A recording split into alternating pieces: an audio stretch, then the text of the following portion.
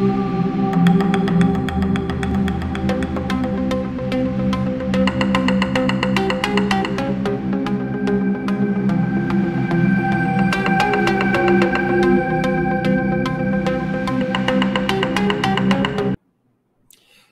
I'm Andrew Hall, and this is Dead Hand Radio. My guest for this episode is Preston Dennett. He's a returning guest on this podcast. He's an author, UFO researcher, and a ghost hunter. Preston has been searching for answers to questions that most people have long been afraid to ask, and he's been doing it for over 30 years. In this episode, Preston is going to share his wealth of knowledge and help us understand the question of UFOs, who or what is driving them. Thanks for being here, Preston. You're muted, Preston. I can't I'm muted. Sorry. Yeah, thanks for having me. Welcome back to Dead Hand Radio, man. It's always a pleasure having you on. Hey, thanks very much. Yeah. So real quick, as we always do, just in case we're running, we run across some new viewers who are not familiar with you. Would you please just give a brief history of how you got interested in UFOs and what compels you to continue researching them? A brief history. All right. Well, it's been 35 years now, so it's been a while. 1986, November 17, heard a report on the news about a sighting over Alaska by a pilot. It's a very famous sighting. Didn't believe it for a second, but started asking family, friends, coworkers what they thought of this poor deluded pilot, and found out a lot of people I knew were having encounters. Checked out some books trying to disprove it. This whole subject wasn't able to. Found out this pilot was not deluded. It had sighting he had appeared on radar. There was multiple witnesses. That's what started the ball rolling. Took me a year or two to really sink my teeth into this subject and find out that UFOs are very real. There's a government cover-up. A lot of people are having these encounters, and started doing, I joined MUFON, a bunch of other organizations, and just that's how it all started. Awesome. So it's been a pretty wild ride, because over the course of your experience with this topic, you went from skeptic, non-believer, to 100% no questions asked, knowing what these things are, and have had your own experiences as well. And the thing that impresses me and that I appreciate the most about you is that you are not afraid to share your thoughts on these topics, your position, and you don't make any apologies for it. And I'm proud to know you, man. I appreciate what you do. You're doing good work for this community and for the greater population of the world. Hey, yeah, thanks. I appreciate that too. I'm not embarrassed about UFOs for whatever reason. I'm just willing to talk about it. I know there's a lot of ridicule surrounding this subject. And I've cleared a few rooms at parties and stuff, but I mean, what's true is true. We should not be afraid of truth. Absolutely. And I mean, this rocked my world, and I mean, it hit me like a ton of bricks. I was not happy about it initially. I've kind of come around. I think this is just fascinating stuff. Really interesting. I think a really important subject too. It's important. I mean, a lot of people say it's the most important question in the history of humanity. That's probably true, but a lot of people get caught up in the day-to-day routine of their lives, and they don't really think about the bigger picture. So for people like yourself who are continuously pushing this topic, and who have received recently a little bit of validation from the mainstream media, from the U.S. government, even though that was never really your focus or your goal. Your goal is to educate the masses. Right. But you have been recently getting some validation from not only the U.S. government, other governments around the world have been starting to bring their information forward.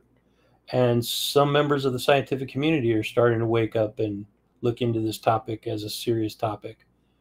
And then along with that, the mainstream media. The giggle factor is all but gone in interviews that I see nowadays. Yeah, finally. Such a pleasant relief to see the way things are going. Real quick, let's talk a little bit about your, as I said, it's not a big deal to you that the government is starting to come forward with some information. But what is your opinion on the recent release of the UAPTF report? Yeah, it is and isn't a big deal. I mean, I'm kind of pleased to see it. Like you said, it is validation to a certain extent, but it's just more lies. I don't think we're ever going to be able to look towards our government for the truth on this subject, to be perfectly honest. If they are moving this slowly, saying, well, it could be drones, it could be a foreign power, it could be, airborne clutter. That was one of my favorite explanations they had in this recent report. And they couldn't even go there and say it's aliens and we know it. And they do know it. So I'm really disappointed, honestly. I'm disappointed. And I just don't trust them anymore. And I don't think we should look to them for guidance on this subject. They've shown themselves to be liars and are still lying. And yeah, it is movement, but to say, oh, maybe we should begin to study this. I'm like, ooh, hold on here. Begin to study this? And this is what really pisses me off the most. They've been studying this for 70, 80 years. They know what it is. They know it's aliens. So it's completely disingenuous. And people who say, UFOs don't affect my life. I've never seen one. Why should I care? Your government is spending an enormous amount of money on this subject, studying it and covering it up. It does affect you. It's a good point, Preston. And I had not actually looked at it that way, but for a civilian researcher like yourself and many others, there are hundreds or thousands of researchers, to come to the conclusion that you have because of the research and your experiences. For the U.S. government not to have come to that conclusion as well, either they are lying or they don't understand, they don't have a clue. So either one of those scenarios is a pretty uncomfortable situation. If our government's lying to us, it's one thing. If they don't have a clue what's going on, that's I think, even scarier situation, don't you? Yeah, and I just cannot imagine that it's the latter. It takes, 10 minutes to look into this and see that there's something to it. The number of witnesses, the landing trace cases, the implant removal cases, the medical effect cases. I mean, come on. Well, and the fact that none of that was mentioned in that report just tells you that either they're not looking at those factors, which I cannot believe that they're not looking at those factors. Yeah. Or they're lying about it. The report is all about sightings, recent sightings. Yeah. So I don't want to discount what you're saying. 100% agree with what you're saying. I'm sort of coming around to that perspective myself. When I first saw the report, I was expecting Conda 2.0. I was expecting absolute denial or a delay, a 6-month extension on the thing like they were talking about. So when I saw the report, I was pretty happy, honestly. I saw some things in there that I thought were pretty cool. 144 reports. Most of those reports were done in the last 2 years. Out of those reports, 80 of the reports were tracked with multiple types of tracking, multiple, whether it's radar or, FLIR or something. I thought those things were positive. And then in talking with people like yourself and other researchers who'd been looking at it, and see, the other thing is, I've only been looking at this for about a year, seriously. That's why I look to people like yourself for the information, because I've only been looking into this for a short time, relatively. but I'm starting to come around to the idea that that report was just a bunch of hogwash. It was like a pin. They put a pin in the topic to buy themselves more time to figure out what to say. And then supposedly there's a 90-day report coming out, or a 90-day update that's coming out. What are your thoughts on that report? Yeah, that's what I want to see, because this is a tiny, tiny step forward. It is a complete 180-degree reversal on their previous stance, which, Project Blue Book, the Condon Committee, and the Robertson panel all said there is nothing to this, nothing. And now they're saying there is something to it. It could represent an advanced technology. So that's 180 degrees from their previous stance, and that's good news. But to say that there's no evidence of extraterrestrials when they flat out know, is completely disingenuous. So we'll see what this 78-page report is, because they absolutely know this is a technology. I mean, they have the craft, they have the bodies, they know what this is, and they're doing their best still to cover this up, and they cannot cover it up anymore. The evidence is so overwhelming that this is what's forcing disclosure. I don't think they're doing this voluntarily at all. This is a step to sort of control the masses, to control our perception of this phenomena. At some point, I think they will say this is extraterrestrials. And the rumor is they're going to call it, evil, a threat, a hostile takeover, which is so absurd because you got to remember, these guys have been around for millennia, or thousands upon thousands of years, longer than we have. Do you really think they're going to take over? Just doesn't make sense. But yeah, I cannot wait to see that report. And I'm thinking we're going to get a little bit more, another tiny step forward. But that's not where disclosure is going to come from. It's not going to come from our government. It's clear to me now. It's going to come from the people. It's going to come from the ETs. It's going to come from another government. And I think one thing you said that I absolutely agree with, not that I disagree with anything you said, but one thing I want to emphasize is that the disclosure process right now, that what we're getting from the government right now, it's forced. They have so much pressure on them from wherever it's coming from, that they're spoon feeding this information out to the public just to appease. They're trying to put a Band-Aid on a sucking chest wound, right? If you will. Okay, they're trying to put a Band-Aid, but it's going to come out. Nick Madrid says Congressman Andre Carson of Indiana said Sunday that he wants Congress to conduct hearings on purported sightings of UFOs in the wake of a Pentagon report. I think, Nick, that's a great comment that you made, and that's one of the questions I wanted to ask Preston's opinion about. But I think everybody who has any interest in this topic wants to see that. How do you feel about that, Preston? Yeah, let's push this into the legislative arena. This would not be the first congressional hearing on UFOs. This has been brought up before. After the Michigan sightings, there was a congressional hearing. James McDonald, scientist, was there. Jalen Hynek, some really major scientific minds gave a presentation to Congress, and it didn't go anywhere. And yeah, this whole subject is very tightly controlled by the military-industrial complex, the people who are actually behind this cover-up. And I'm not certain how much power Congress has over this, but they do have a platform, a very powerful platform. And I think at some point it needs to be used. And they do have the ability to push this subject open, despite the people who are actively trying to cover up. They have a lot of power to just end the cover-up, and that needs to happen. If we are going to move forward as a society, we need to face the truth. And the truth is, UFOs are real, and they're aliens. They are aliens. Wait! Don't give any spoilers away, man. We got a whole show to get through before we get to what they are. Right? All right. Well,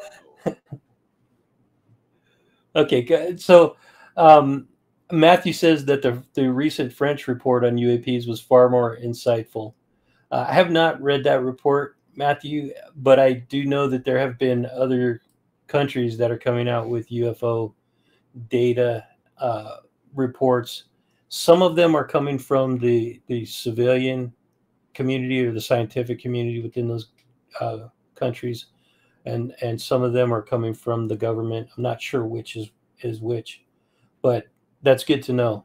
If other governments are starting to come out with their information, that's going to also put pressure on the U.S. because the U.S. doesn't want to be left behind. I'm right. talking about the U.S. military. They don't want to be left behind. Yep. Could be Chile, could be Brazil, could be Mexico, Canada, France, Russia, China. I mean, we don't know who's going to bust this open, but whoever does it first is going to be a step ahead of everyone else. Yes, agreed. So Nick Madrid took a quote from Medium, the website Medium. I'm absolutely certain that the United States government has recovered non-human technology that is not of this world, and that technology includes craft. Ross Coulthart. Right. That's cool. Apparently, he has a movie out, which I have not had a chance to watch it. Do you happen to know the name of his movie? And if anybody else wants to chime in on what his movie is, please throw it up there and we'll share that. But No, that's I haven't seen it yet. No, I don't know. okay.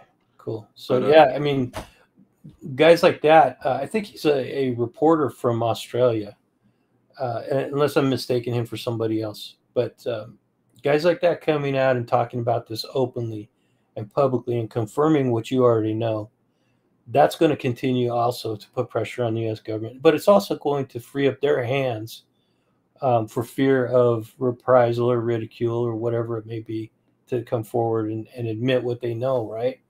yeah, yeah. The whole UFO crash retrieval aspect, I think, is one of the most sensitive and aspects of ufology. One of the areas of research that has the most potential for sure, because that's the absolute proof. That is the conclusive evidence. And what I love about this is, yeah, it's the very best evidence. And what I hate about it is it's relying completely, at least in the public arena, on eyewitness testimony. Yeah. Like Roswell, we don't.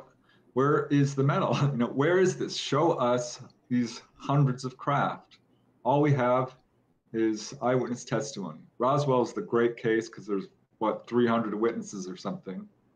And there's Kecksburg, you know, there's the Aztec crash, the Paradise Valley crash. There's a lot of these and some very high level witnesses too. But the crash that brought you and I together was the Kingman crash, the Kingman UFO crash. And then since then, I found out that there have been two other, well, a crash and a landing in Ely, Nevada.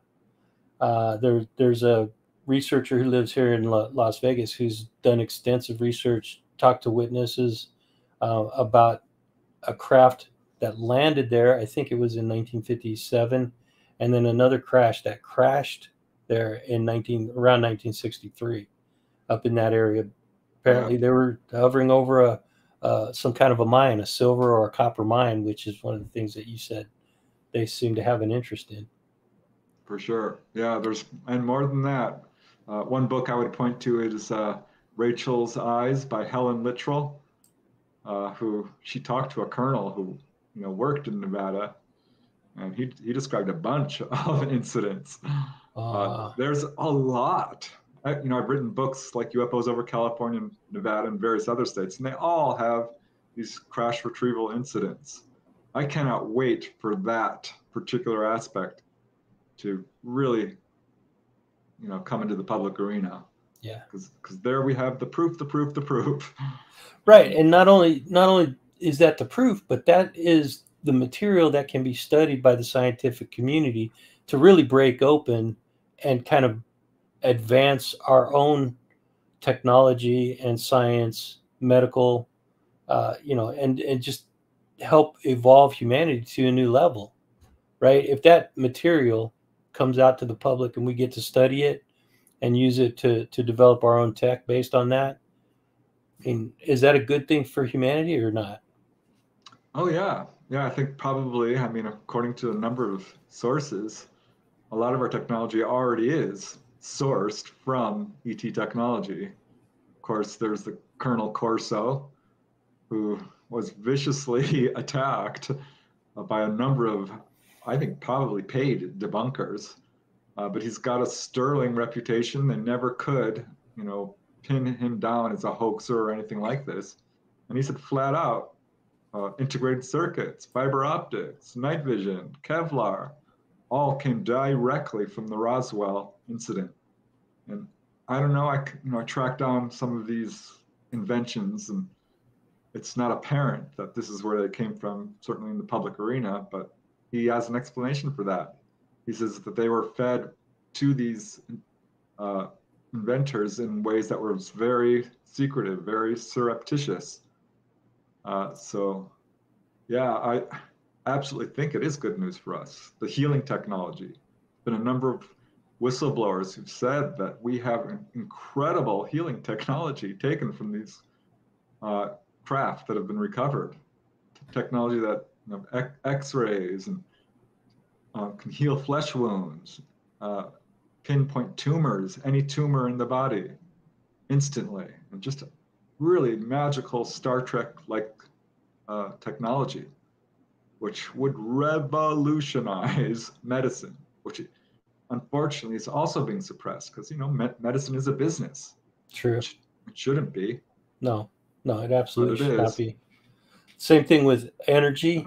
Energy should not be a business. I mean, that should be available to everybody for free. If Tesla had his way, Nikolai Tesla, not Elon Musk, Nikolai Tesla had his way, we would have free energy already. Free medical. If we have the technology, why is it being suppressed? Why is it being used by the military to develop more advanced weaponry? Better ways to kill each other rather than help humanity. And precisely, you're starting to get me fired up now, Preston. This is why I'm so angry. I mean, I get it, man. These guys do not have our best interests in mind, period. They're not good guys. And it's pretty upsetting to know that they have this technology and are keeping it secret just out of greed and corruption and power. I think that is one of the main forces behind the cover-up. And it's really unfortunate that there's not higher morals within our leaders, a higher moral standard. I agree. We could talk about this, I mean, for a whole show. But I'd really like to turn it to a different conversation, because this type of conversation is going on a lot of channels right now. I think a lot of people are talking about exactly what you're saying. But I'd really like to turn the conversation to something a little bit more positive, a little bit more interesting, and stimulate the imaginations and get people's interest, pique people's interests. One closing note on this part of the conversation, though. JTP says Ross, talking about Ross Coulthart, said some very interesting things lately, especially that the USAF is actively trying to block any investigation into the topic. A quote from Ross says they are pissed.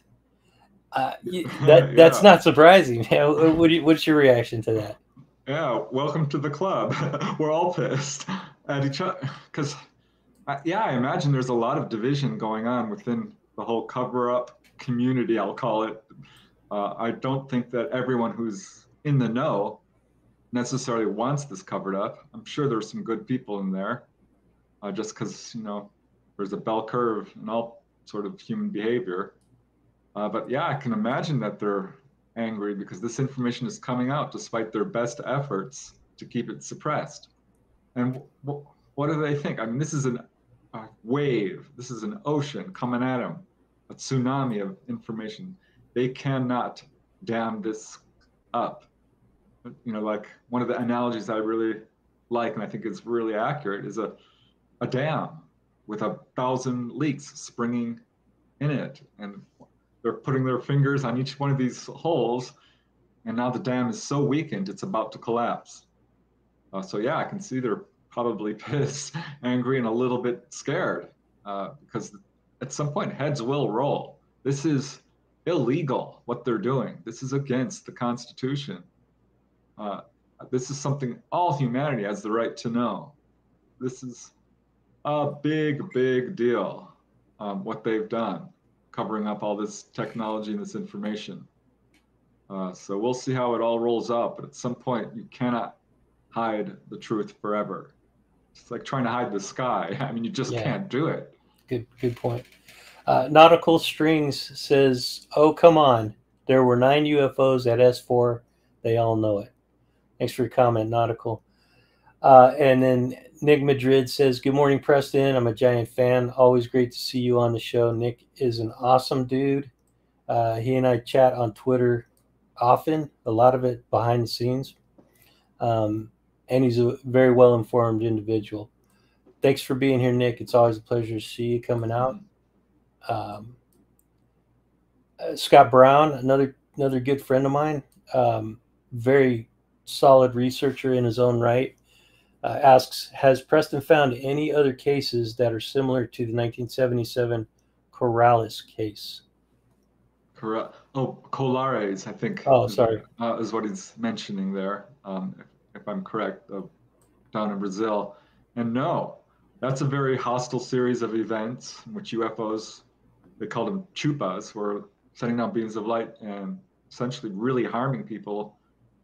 And in some cases, they passed away. And there are a few incidents here and there where people have been struck by a beam of light from a UFO and suffered radiation sickness. In a number of these cases, it was because the people were shooting at the UFOs. But looking into the Colares case, it's very controversial. One of the main researchers ended up committing, quote, suicide, we'll call it. I wonder if he was, rubbed out. I am not so sure that wasn't how would I put this, a disinformation campaign on the part of the people who are doing the cover-up to make ETs look bad. I don't have any proof of this, but I can tell you I've talked to some contactees who are very much in touch with ETs, the Greys, who said, no, that wasn't us. That was not ET. That was government. Again, I don't have proof of that, but I think we've got to leave our options open here because it's a largely unique series of events. ETs, generally speaking, are not hostile like that. I don't want to say all ETs are our friends because I don't think they are. But I've never seen a series of events like that before or since, and I really wonder about it. Thanks for your question, Scott. You guys always have such amazing questions and insight when you guys join the conversation. That's why I love to hear from the chat, and I share everyone if I can. Nick Madrid again says, "Oh, this is the movie by Ross Coulthart. It's called A Phenomenon, but not to be confused with The Phenomena by James Fox." I did see Phenomenon, the Fox documentary, which was really well done. It's mostly classic cases. I think someone who's steeped in research won't learn a whole lot new. It sure was nice to see, the witnesses to the McMinnville, Oregon photograph, one of the best UFO photographs out there, never been debunked. Or Father Gill, the New Zealand case, interviewed him. A really well done documentary. I'm interested to see the other one, Phenomenon, or The Phenomenon. There was a number of documentaries I want to see. I really want to see that one coming out about the Ariel case. The Ariel That's right. schoolyard. Yeah. Is that a documentary, or is that kind of like a biop, like a reenactment type of a movie? Do you know? I believe it's a documentary with interviews. They might do reenactments, which is always fun. Yeah. But yeah, as far as I know, it's a documentary. Yeah, that's really an interesting case. I mean, it's hard to dispute that many witnesses, and it's already been proven. I think John Mack, the regressive therapist who did so much work for so many years, was involved in that case. Yep. Yep. Cynthia Hind, John Mack. Now a lot of people. Randall Nickerson is the one who's doing the documentary, and that's been, I don't know what's taking it so long, but apparently he's had a lot of obstacles putting this out. Yeah, well. But boy, when it comes out, that's going to be big. Scott, I'm not sure what you were referring here to. He is a member of ITF. Is that Ross Coulthart? And I'm not sure what the ITF is. If you could expound on that, I appreciate it, man. So yeah, with that, man, we'll stop beating up the government. You know, I guess in fairness, they're doing the best that they can do with what they've got. You know, no, maybe giving a little too much credit there, but yeah, no, they you know what, the more pressure that we put on them, the more they're going to have to acquiesce, and I think we're starting to see the results of that pressure. I think it's to their benefit. I really do. Yeah. If they want to retain control of the subject in any way, they're going to have to say this is extraterrestrial, or that they know more than they're saying, that it is a technology. But again, we don't want them to have control of it. You know, we want that to be available to the public for study and development, you know, and just so that we can advance our culture, advance the world. You know, if we could find a way to heal cancer, how good would that be for humanity? Exactly. Anyway, so what we're going to do next is really fun. This is going down a little bit different rabbit hole than that one. That's a rabbit hole that gets everybody pissed off. This kind of a rabbit hole, in my opinion, is a lot more fun and a lot more interesting. Stimulates people's interest in the topic, allows people to really take a little bit of a break from the hardcore, like thinking about what the government has in their hands. We're talking about WTF is driving these things. That's the title of the. Well, I didn't use WTF. I said who or what is driving them. And first of all, let's talk a little bit about the types of UFOs. You and I have had this conversation several times, but I want to just go down and talk about the different types, because it's kind of weird to me. Like if there are so many different types of craft, does that mean that each type of craft has a different type of occupant involved with it? You know, yeah, and just for an example, so right off the top, triangles is one type of craft. Foo Fighters, orbs, and fireballs could be categorized as a type of craft. Saucers and discs, kind of similar. Spheres, V-shaped and boomerang. Cigars, eggs, and Tic Tacs, egg-shaped or oval-shaped, and Tic Tacs could kind of all be categorized or grouped together. Cubes and rectangles, which is different than spheres or triangles. So you got basically the three major geometric type of shapes. Shape-shifting, and that's the scariest one to me. The shape-shifting craft that change, right. And those to me freak me out for some reason. And then there's the cross or the star type of craft, and other. You know, there's some other weird type of craft like barbell looking things, or and I probably left some out, but yep, you did. Did I? Okay, you want to go down the list and add to it? Yeah, I mean, you covered a lot of asymmetrical is one I would just weird, like hexagonal shapes. I mean, there is every shape under. I mean, in the book, it's one after another, and yeah, I really am intrigued by the possibility that we could correlate shapes of craft to the type of ET inside. Because there hasn't been a lot of research done into that. No one's, as far as I know, really been able to conclusively prove that boomerangs are flown by this, or saucers are flown by that. So it's still, this is a new subject, really, even though we've been in it for decades. We don't know a lot about it.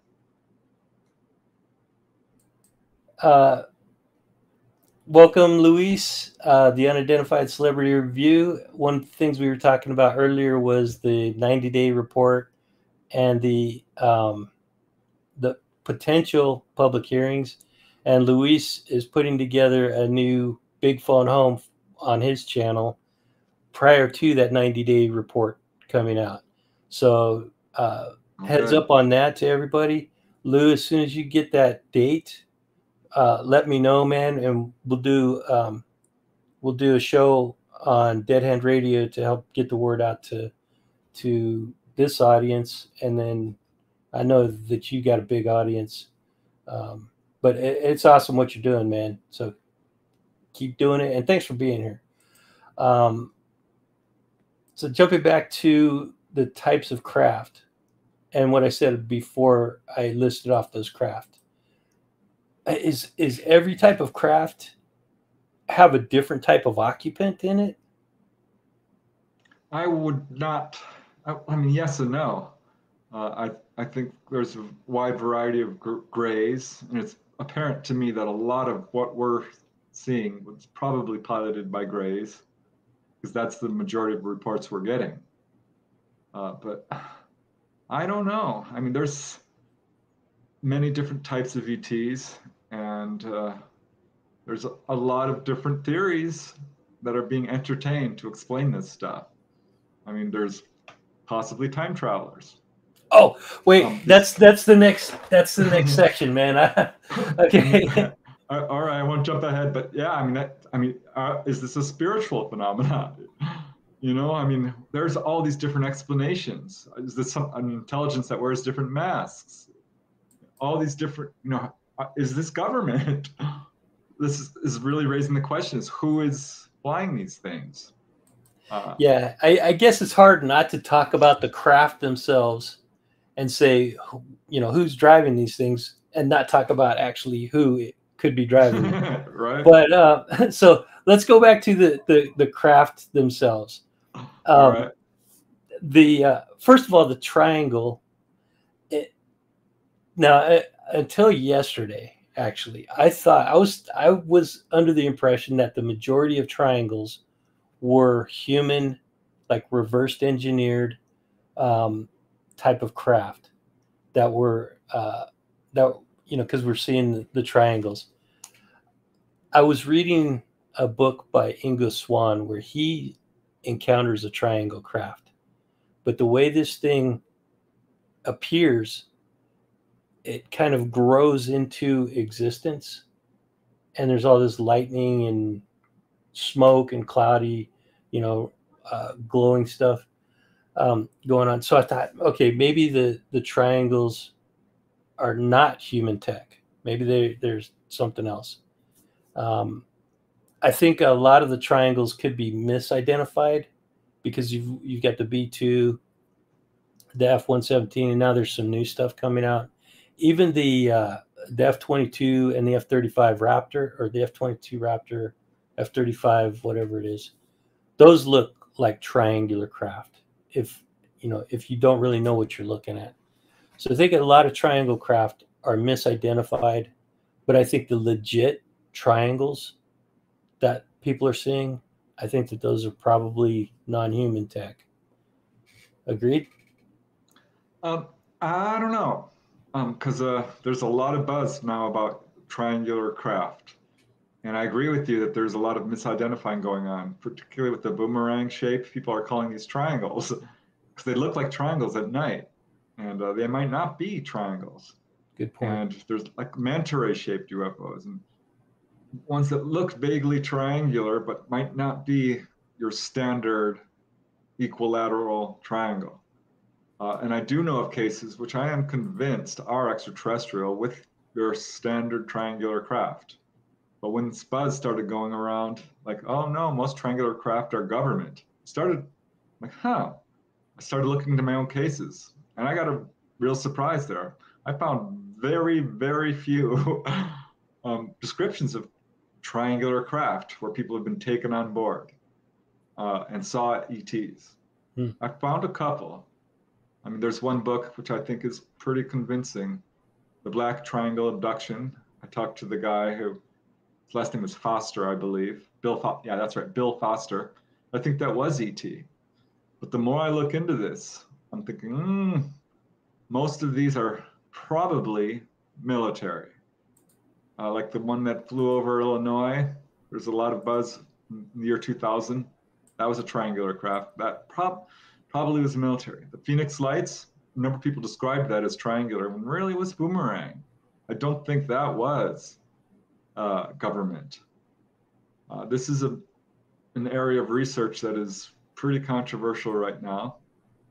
And I'm leaning towards these triangular craft, the standard right triangles, equilateral triangles, being military. But I think we have to leave our options open. Yeah. Because until we know, we don't know. But I've talked to some contactees, and they're like, no, most of those triangles are not ET. That's government. What's it called? The TR-3B? Yeah. TR-3B, yeah. Yeah. That's obviously military, and it looks like a UFO. I mean, it really does. It's mostly silent. It's quite huge. So we have to be really, really careful, particularly these days. 30 years ago was a different story, but now this technology is being reverse engineered. So we have to be very careful when we're looking at these objects and trying to decide who is in them, who's piloting them. Cool.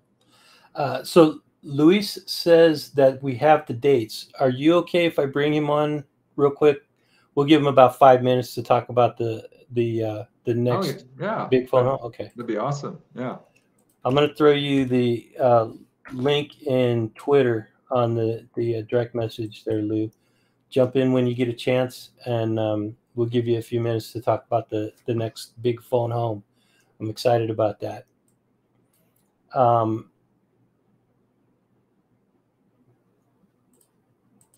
So, yeah,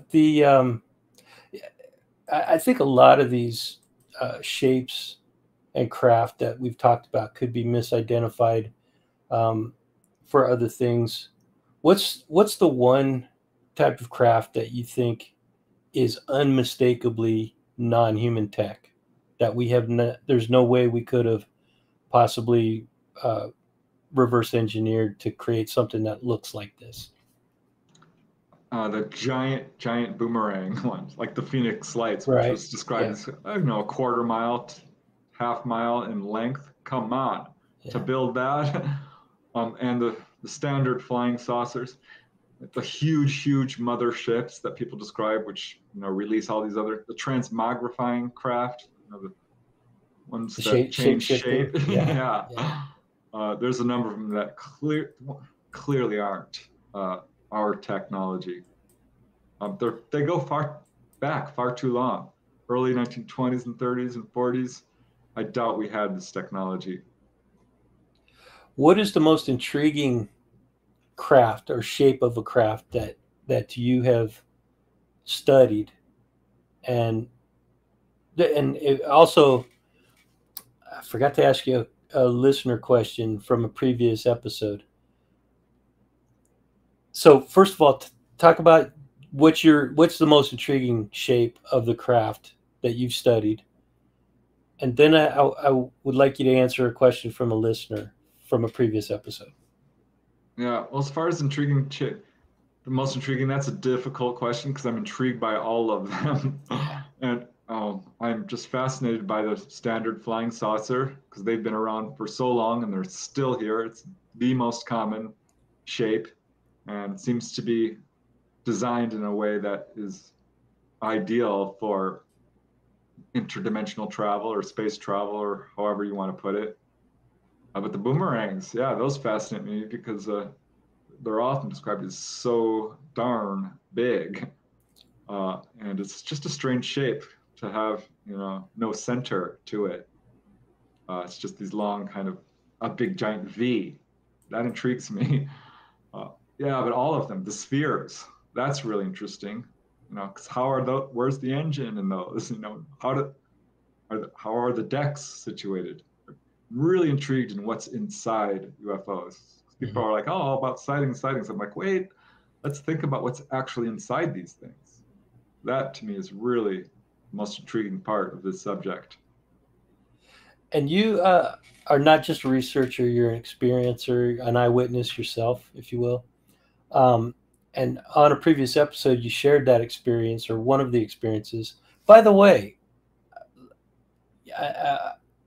okay, I have so many questions that I forgot to ask you.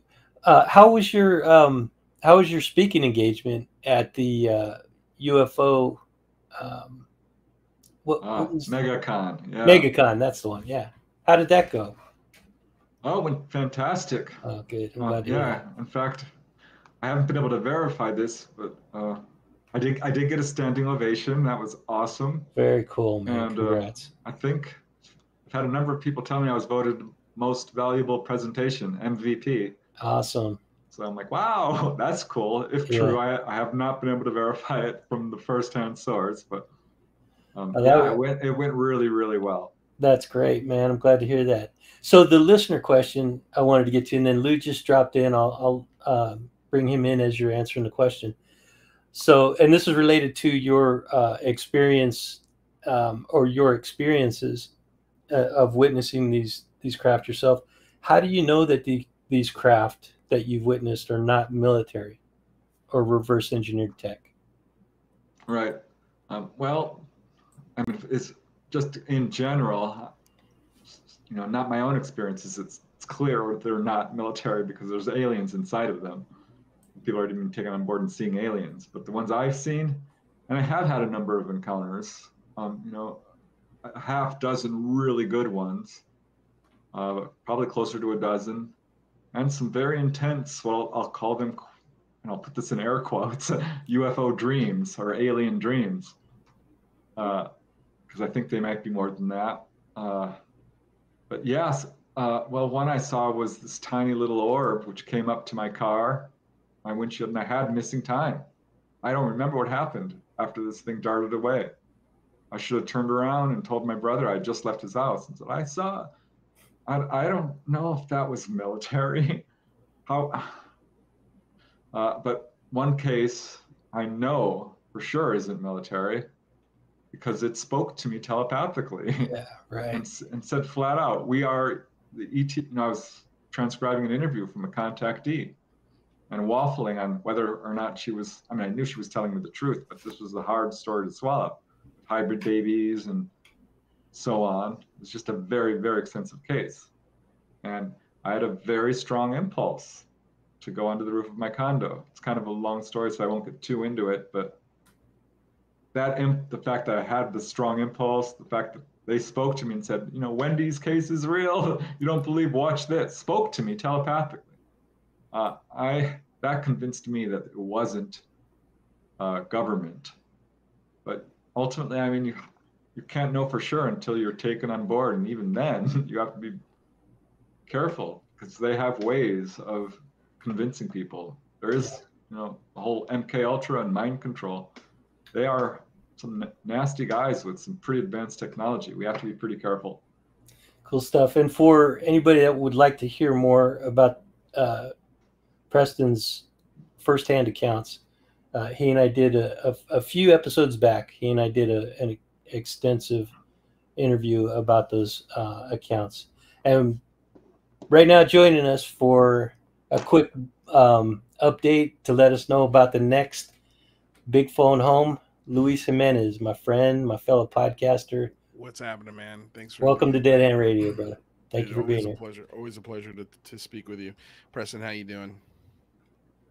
Doing good, thanks. Good. Nice to meet you. So I can't give you dates yet. What? I can't give you dates yet. I thought you said in the chat you had dates. I do have the dates. I do have the dates, but we're gonna do it as a big release, so that way we can have as much as attention as we can. But what I will say is it's not just one day; it's gonna be multiple days. Cool. And the mission of this Big Phone Home is going to be to push for congressional hearings. That's going to be objective number one. So am I correct? Sorry to interrupt you, but am I correct in saying that it's going to happen prior to the 90-day additional report or update? Okay. Yeah, just like the original Big Phone Home, we're going to try and give. But the thing I don't know about that report is whether or not it's going to be public or not. We know the report is going to be presented to Congress, but whether or not it's public. If we give them, if we can do a Big Phone Home between now and then, ideally that would be great. So that way they've got some time to, number one, push for congressional hearings, but number two, also make that report public, or at least part of it public, because we want to see what's in that report as well. So, the thing I will say is if you want to help now, help me get the hashtag going again, the Big Phone Home 2.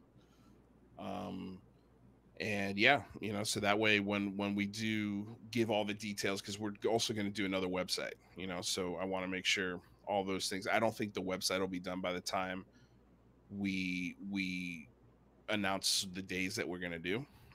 But we're just getting, literally we came to this 2 or 3 days ago. So, I want to make sure that I ask the right people, everything that, I did the last time, I do this time before I announce anything, just try to learn from the lessons of the last one. And, but we're definitely going to have a better website, that's easier to use. And, we're talking about some other things, but it's going to be a really, really cool, all-inclusive, totally free event. Whoever wants to join in the discussion can. We're going to have room for everyone to talk. Cool. So it's going to be really, really, really unique, really cool.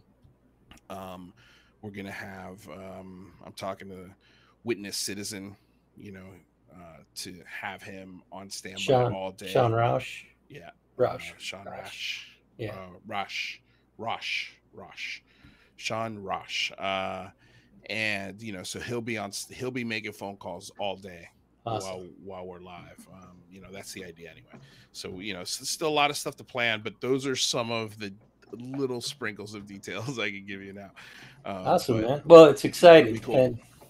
And you are doing great things with your channel, man. It's exploding.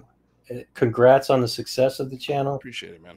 And thank you for doing what you do, man, because you're really pushing the conversation in the right direction. I appreciate it, Andrew. Would not have done any of this stuff if it wasn't for folks like you. So, we're all part of this. This doesn't belong to me, doesn't belong to anybody. This topic and this conversation should be open to everyone. And everyone, we've got room for everyone's opinions and thoughts. So yeah, man, we can't wait to have you to be part of it. Of course, Preston, if you're interested, we're going to have an email where people can sign up for stuff for either be on the show or help with the show in whatever capacity they want to. But really what we need is motivated people to make some phone calls. Cool. But hey, I appreciate it, brother. Yeah. Hey, let people know how to reach out to you, keep up to date on what you're doing, and then we'll get you out of here. You can just check me out at the Unidentified Celebrity Review. There's a website. YouTube is the best way. Twitter at Lou Angeles, Lu Angeles. And if you have any questions, you can email us at thebigphonehome@gmail.com. Right now, that might change, but yeah, if you got any questions or anything, check us out there. Very cool, Lou. Thank you for stopping by, my friend. Dude, my absolute pleasure, man. I hope you guys have a good 4th, and we'll see you tomorrow. Yes, happy Independence Day. Take care, my friend. Peace. All right, thanks for making room for Lou. He's doing some really good work with his channel, and I appreciate him stopping by and sharing that. So let's reset. We're talking about UFOs, who and WTF is driving them, or who or what is driving them. We left off talking about the shapes. You answered the question of how do you know for certain that they're not military craft. You answered that quite succinctly. I think in some cases you don't know because they are reverse engineering this stuff. In other cases, like in your situation, that's fascinating that they actually communicated with you, man, and told you what they were. And that leads us into the big question that I'm here for, and the question that I think a lot of people in the chat room are here for. Of the top theories that I came across, I'm going to name what they could be. You've already mentioned a few of them, but U.S. military or foreign adversary, time travelers, which is one of my favorites. Maybe not the most accurate, but I think it's cool. Ultra dimensionals, and I'm going to have to ask you to expound on what that is. Ultra dimensionals, breakaway civilization, which we could talk a little bit more about that and kind of explain what that is. Crypto terrestrials, which is also another interesting one, and then the most common, I guess, and the probably most prevalent is extraterrestrials in various forms, right? If I'm not mistaken, there are several different types of extraterrestrials that could be occupying these craft. Is that correct? Oh yeah, yeah. I mean, there's all kinds of theories. There's a good portion of the population that believes this is demonic. Seriously. Oh, true. That's true. It could be a spiritual phenomena, interdimensional beings, balloons, drones.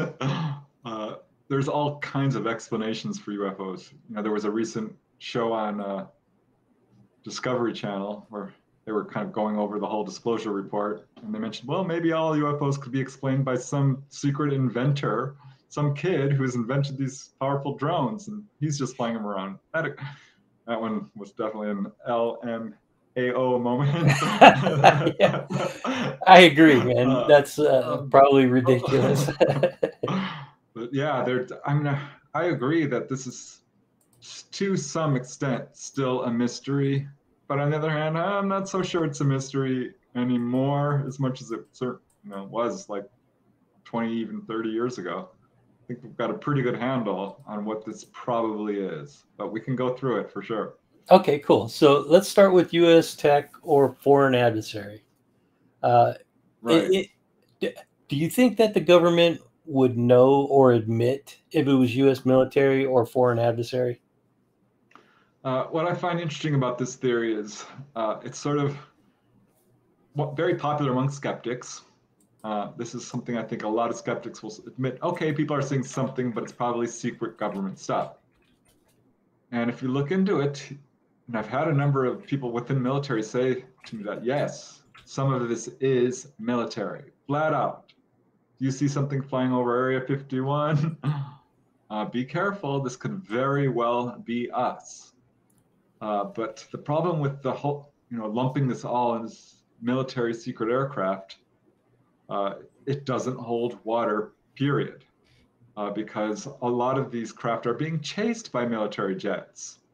A lot of the people who are witnesses are people within the military who know their aircraft and say, no, it's not us. And ultimately, when these things land and people come out, they don't look like humans. And people who are taken on board these craft are not seeing, the military in most cases. There are some cases where people have seen military on board these UFOs. But by and large, I think it's pretty clear it's not military. And one reason for that would be this has been going on far too long. Another reason is it's far too widespread. There's far, far too many UFOs for this to be military. Another would be is these displays that are put on over large population centers. This is absolutely contrary to how the military tests, flies their most secret advanced aircraft. They don't chase cars down the road. They don't hover over schoolyards. They don't hover over drive-in movie theaters. They don't, it's just absolutely something they would not do. So I think there's many, many reasons why we know that most of this isn't military. Most of this is very doubtful China or Germany or Russia or Japan, because if you look into this, it's apparent there's quite a bit of cooperation within high levels of government on this subject. These superpowers are all working together, studying this in secret. No, it's not military. It's just not. I think we know this. Once again, Preston, you impress me with your candor. There are almost nobody talking about the potential that this could be Germany or Japan. Everybody's talking about U.S. tech, foreign adversaries, Russia or China, but nobody mentions Germany or Japan. And those are the two countries that have very large annual budgets that could potentially be competing in these areas. And they have developed conventional tech that's for use in commercial uses, like the BMW or the drones. A lot of the drones come out of Japan. Yeah, the drones. This is definitely a new era for UFO research, because the drones look like UFOs. Yeah. You see them all over the internet, particularly at night. They can put on a display that is like, wow, what is that? Yeah. Yeah, drones are very confusing, very disruptive to the research of UFOs. But I think if you know what you're looking for, you can spot a drone versus a UFO, a true unidentified. So the next is time travelers.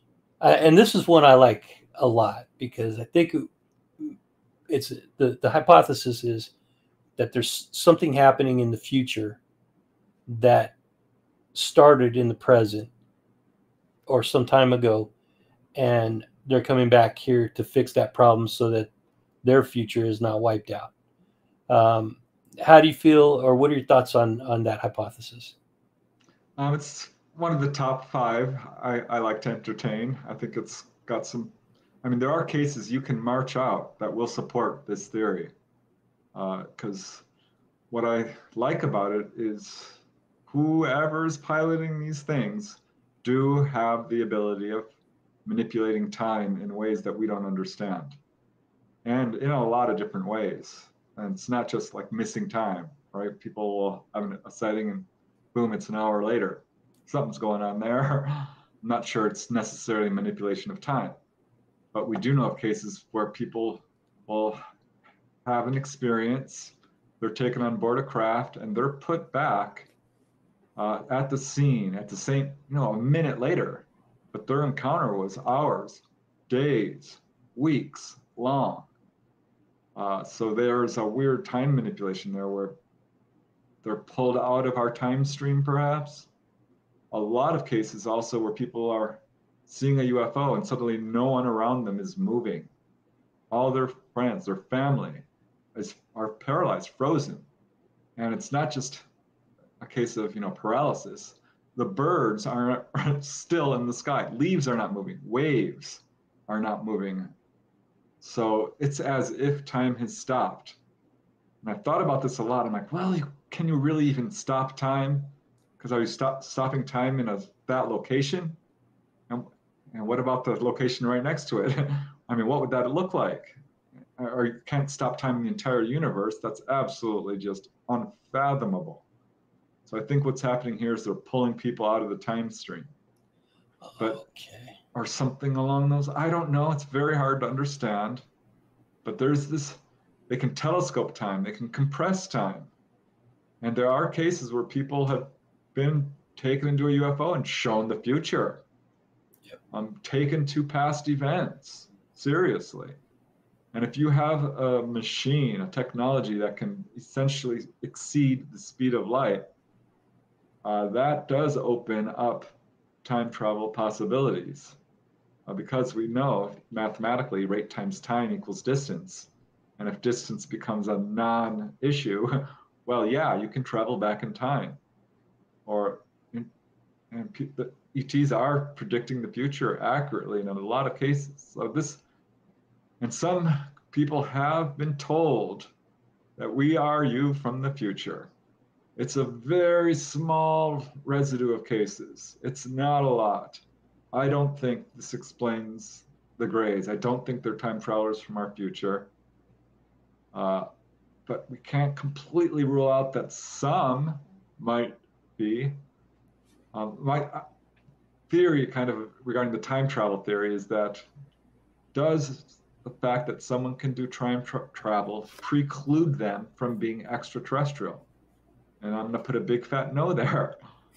Because if you have that technology, you can time travel. That does not mean you don't live on another planet and are a biological being that is not human. Fair. So I'm going to leave it on the table as a possibility for some of them, but I think it's pretty clear that you can't explain all of these as time travelers. I agree, and I'm glad that you are not eliminating that because I like it. I don't think I agree with you that I don't think it covers all of the bases, but it does check a lot of the boxes. So I think time travelers is one of the possible scenarios. Yep. Ultra dimensionals. Now this is one I'm still having a little bit of trouble wrapping my head around. Ultra dimensional is is this the same thing as the multi-universe theory, or is there something with other dimensions that is different than a different universe? Yeah, and I think this is the problem with that theory is it's not really well defined, and we're mixing theories here. I mean, ultra-dimensional, crypto-terrestrials, probable universes, all of these kind of are hard to define. But I think probably the second most popular theory to explain UFOs is that they're not extraterrestrial at all. It's some sort of interdimensional intelligence. I think Jacques Vallée, John Keel, Lauren Coleman, Jerome Clark, a number of researchers have raised this possibility because there are some very bizarre and symbolic aspects to UFO encounters, which kind of defy the extraterrestrial explanation. Like, is this tracking cultures? Does a person's belief system play a role in what they experience? Is there a matrix-like aspect to UFO encounters? Is it kind of like a weird biofeedback system that is showing us what we expect to see? Is this something that's masquerading as extraterrestrial? And Jacques Vallée is very well educated in this phenomena and has raised this possibility that this is not extraterrestrial at all. It's ultra-terrestrial. It's something else. It's interdimensional. My problem with this theory is it's vague. It's very hard to define. It's anthropocentric, meaning, okay, a UFO is here for us, about us. Really, we're the center of this whole phenomena, and it's here to influence us and our belief system, and it's very anthropocentric. And if you go throughout history, anthropocentric theories often get disproved eventually. I mean, we learned we're not the center. Earth does not, the sun does not revolve around Earth. I am just not so sure about this theory because it's a very wide universe. I think the extraterrestrial theory, I think, is very logical. But I am intrigued by these weird symbolic aspects to UFO encounters. And it is clear that ETs can sort of put on disguises and screen memories, or whoever, I should put the intelligence behind this phenomenon, can do this. So this is probably my second favorite theory, that this might not always be extraterrestrial. This might be something that is like a jinn, like a spiritual intelligence that is pretending to be extraterrestrial, but might not be. There are some good cases that, like, wow, this just doesn't really sound like what ETs would do. People have gone on board UFOs and there's been carpet. There's been stuff that they see Jesus on board a UFO. They see things that you just, is this really extraterrestrial? It makes you scratch your head. And it's like, is there something going on here? That could be something we don't even fully understand. So I cannot completely rule it out. It's, my second favorite theory. It's not my favorite, though. And there's, I think, some major problems with it. We'll get to your favorite theory. But right there, I just want to say, ladies and gentlemen, Preston Dennett dropping some big brain concepts right there. I was keeping up with you, but I had to leave the chat alone so that I could follow you, because that stuff was deep and fascinating. And thank you for laying that out in such a nice, articulate way, man. That was beautiful. So the next, and you said interdimensional, I said ultradimensional. Are they the same thing, or is it again? It's hard to define, right? So let's just leave it at that, okay? Yeah, I think you can even lump the demonic theory in there. True. Which, you can't completely rule out. I think I pretty much have, and we'll just, if I can cover this theory, because I have looked into all of these theories. Yeah. Because some people seriously believe this. And generally speaking, these are people who are fundamentally religious, and I've looked into it. And there are, statements in the Bible that point towards this theory. I'm like, okay, let's look into the demonic theory, because I've done a lot of ghost research. I've been to haunted houses, and it's clear that some of these hauntings are not conventional spirits. They're not your deceased grandma. These are dark, evil spirits, which are bent on human destruction, bent on confusing you. They will often target a single person. This is a haunting that follows a very set pattern, starting with knocks on the walls and cold spots and bad odors, usually targeting a child in the house or a sick person or someone with perhaps mental problems, someone who messed around with the Ouija board. But I don't see any good, powerful evidence that says that the phenomena is demonic. The closest I would get would say that perhaps some people do have negative experiences, and they're dealing with entities who are following an evil agenda. I think that's a very small minority of cases, almost statistically insignificant, honestly, meaning it's less than 10%. Although saying it's insignificant is not really fair, because it's not insignificant to those people who actually experience that, right? Right, it sure isn't. Yeah. And my heart goes out to them, and I have talked to people. I put these cases in my books. I'm tried very hard to be objective. There's a tendency in this field by a lot of researchers to pick a theory and do all the cherry picking and shoe fitting and march these cases out that support your theory. That's not good science. Right. A good scientist takes all of the evidence and lays it out without overlaying it with your rose-colored glasses, without your theories as to what you think it is. The theories come after the evidence, not first. And that's a problem in this field. Good point. So absolutely, there is some very weird aspects to it. And but looking into the whole field of demonology, I am not convinced. I don't find the evidence persuasive that this explains the UFO phenomena. The demons that want to hurt people, destroy them, their ultimate goal is destruction. And we're not seeing that with most of this phenomena. People are coming away spiritually transformed for the better. They're coming away from an encounter healed. They are not in their bed entranced. They are gone. We don't know where they are when they're reporting being on board one of these craft, which, I am not sure a spirit has the ability to disappear a person. We don't hear that Right. in these types of cases. So that's an interesting theory, but it falls short of explaining the evidence. It doesn't explain implant cases. It does It's not a explain landing trace cases. right. It doesn't explain a lot of the evidence. And that's where I think we have to follow the evidence. So the demonic theory, demons are real. Are they UFOs?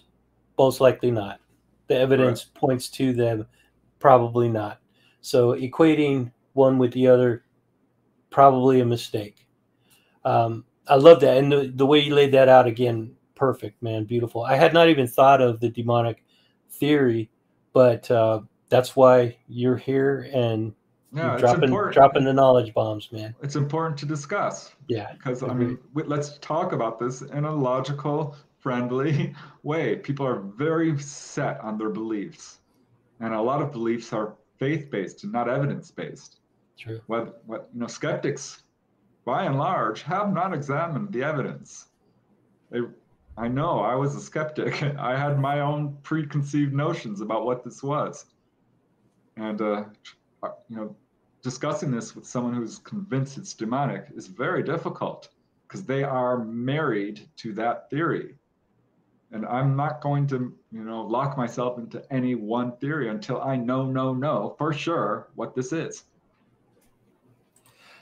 I just want to say a huge thank you to the chat room for being patient with me, guys. I have not looked at the chat because what Preston is saying is all new information to me. It's absolutely, what's the word, captivating. Okay, I'm learning from everything that he's telling me. So I haven't really looked at the chat. I will get back to you. A couple new people I see. Amy Hall, Christopher Plain, thanks for being here, brother.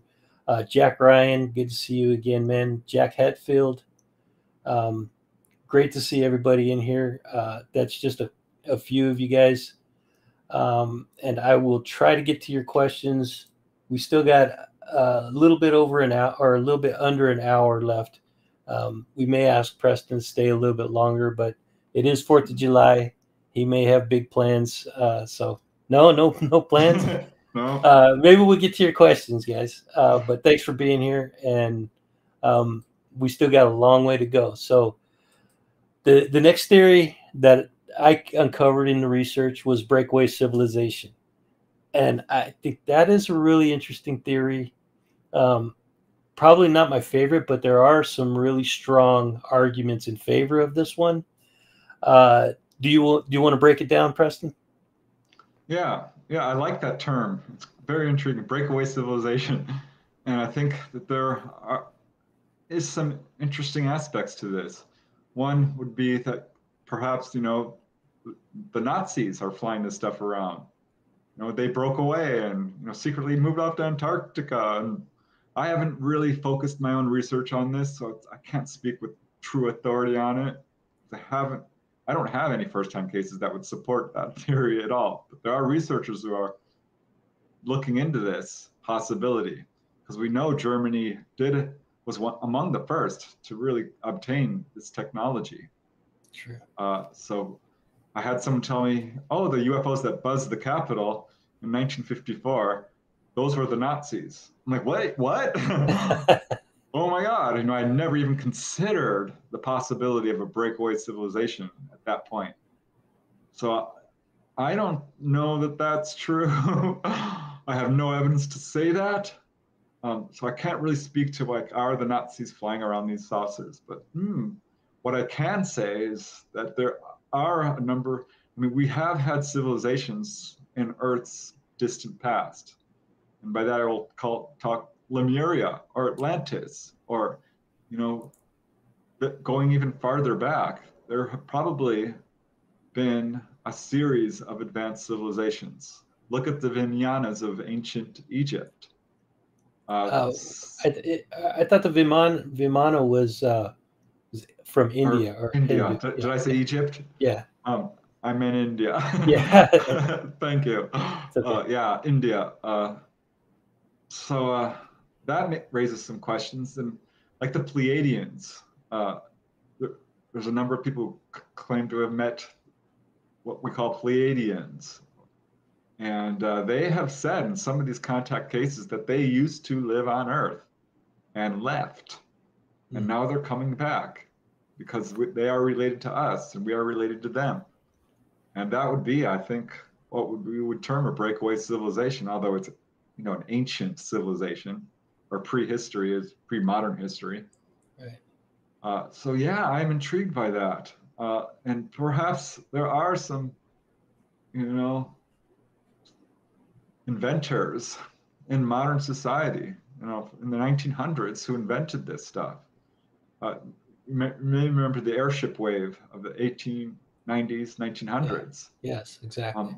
And that was really strange because these were Zeppelin-like objects, which were flying low over, California. There was a number of cases in San Francisco. It spread across the U.S., all across the world, really. And these look like they might be modern day inventors. And you have to wonder if some of these guys didn't continue in secret and still are, and are flying these craft around. And they are essentially human. They are us. They are what we would term a breakaway, maybe not a civilization, but a group. So, yeah, this is another very interesting theory, but so hard to pin down and prove because how would you prove that? I mean, how could you possibly prove that the UFOs we are seeing are, Joe Smith from the 1900s and his family, and a group of people who got together and some of the ETs are human. They look human. They look right like us. That raises a lot of questions. True. And I'm using that term ET again. We'll get to that, man. I know you're chomping at the bit to get a. We got one more to talk about, and actually, the next theory that I uncovered was cryptoterrestrials, and that theory kind of goes along the lines of what you were already talking about with the breakaway civilization, where these cryptoterrestrials are from Earth. They've lived here longer than humans have, but they're different. They're a different species than humans, and they just have advanced tech beyond our understanding, and they're hidden to us because our technology has not been able to, up to this point, has not been able to really track and monitor what they're doing. So what's your thought on the cryptoterrestrials? Is it different than a breakaway civilization type of scenario? Yeah, I think this theory would be that we're not the first here. Like, look at the reptilians. Perhaps they are intelligent dinosaurs who survived the catastrophe that killed the dinosaurs by going underground. That's right. And they are Earthlings then. The reptilians would technically be Earthlings. Right. So yeah, the Earthling theory would be another way of putting this. I don't think Greys evolved here and are still living here because so many people talk about where they possibly come from. But what about the Lemurians, under Mount Shasta? They may have been one of these civilizations that are still there and have been here for millennia. Perhaps we are sharing this planet with people who live here and have lived here. The short little blue beings that some people describe. I've talked to a few people who've seen them. They're like little squat-faced dwarf-like beings. Oh, like are you talking about gnomes? Yeah, like gnomes. The whole fairy phenomena of Ireland and England is real. I kind of just laughed that off until I looked into the evidence. I'm like, oh God, I don't really want to look into this. But started reading the literature, and I'm like, oh God, this is pretty compelling stuff. There are multiple witness cases. There's a wide variety of non-human beings, kobolds, gnomes, leprechauns, fairies, and you look into it and you're like, Well, would Bigfoot fall into that as well? Would Bigfoot be a crypto-terrestrial? Yeah, I don't think we have good evidence that Bigfoot is what we would term technologically advanced. But that doesn't mean they're not spiritually advanced and highly, highly intelligent as humans, or even more so. There is some good evidence to say that they are very intelligent and super talented in terms of psychic abilities, being able to turn invisible, communicate telepathically, relate complicated concepts.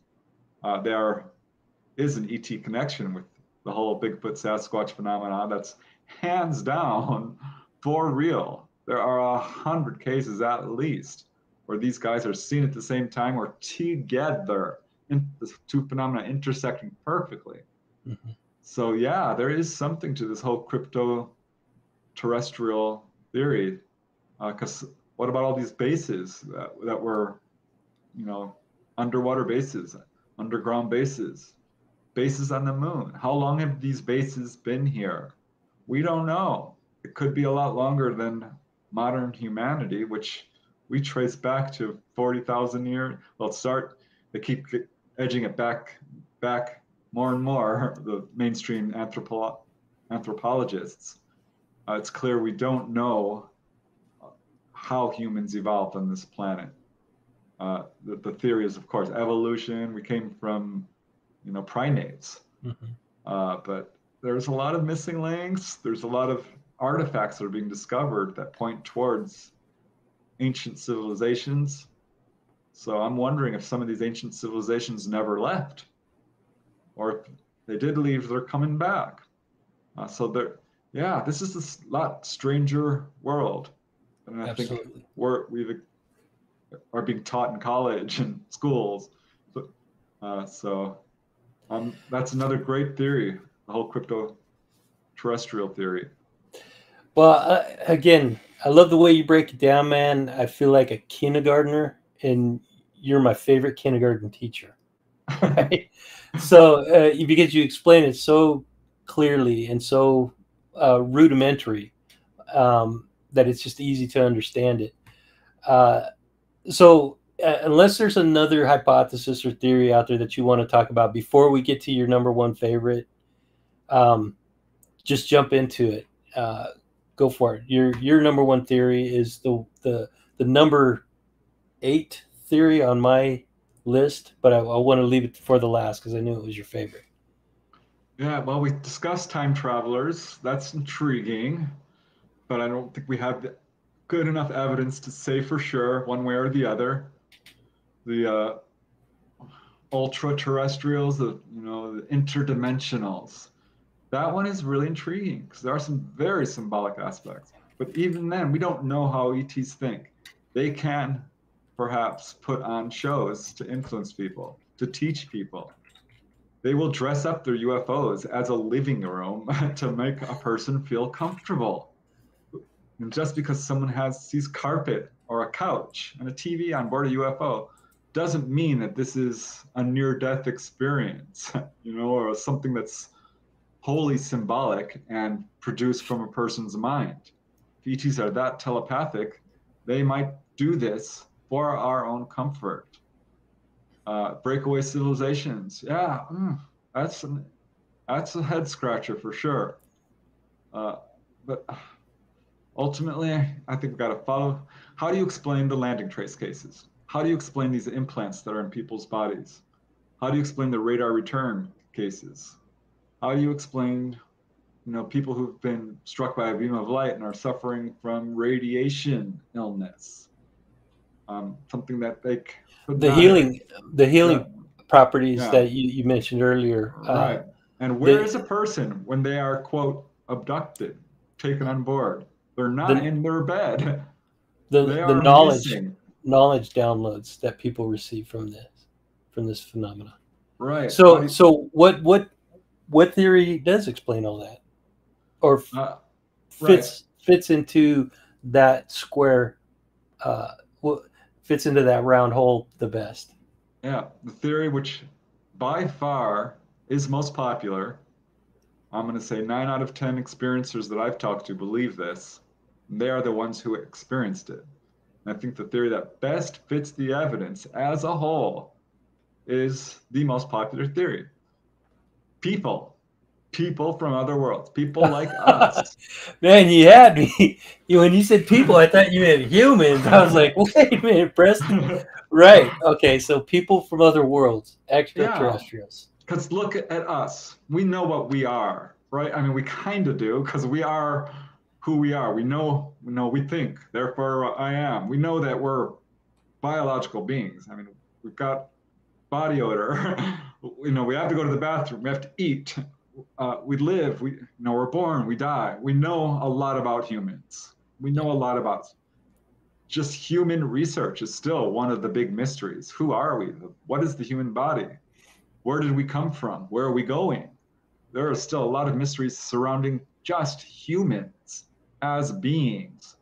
But we're pretty sure we live on Earth, on a planet revolving around a sun, and that there are other suns out there. And not only other suns, but a billion of them. I mean, an endless amount. And we now know this. We know this hands down from the Hubble telescope and probes we've sent out to other planets. We've been to other planets. We've looked back on Earth. We know what a planet is. So it's a very, very logical, almost inescapable conclusion that there has to be other people out there like us. It's almost inescapable. I'm going to say that most mainstream scientists accept the fact or the probability, the possibility that there's extraterrestrial life out in the universe. Maybe it's not visiting our planet, but I think pretty much all mainstream scientists, I won't say all, but most, believe that extraterrestrial life is a possibility, if not a probability, just given the size of the universe. The extraterrestrial theory is so darn logical. It's almost, because if it's not extraterrestrial, what are we? What are we?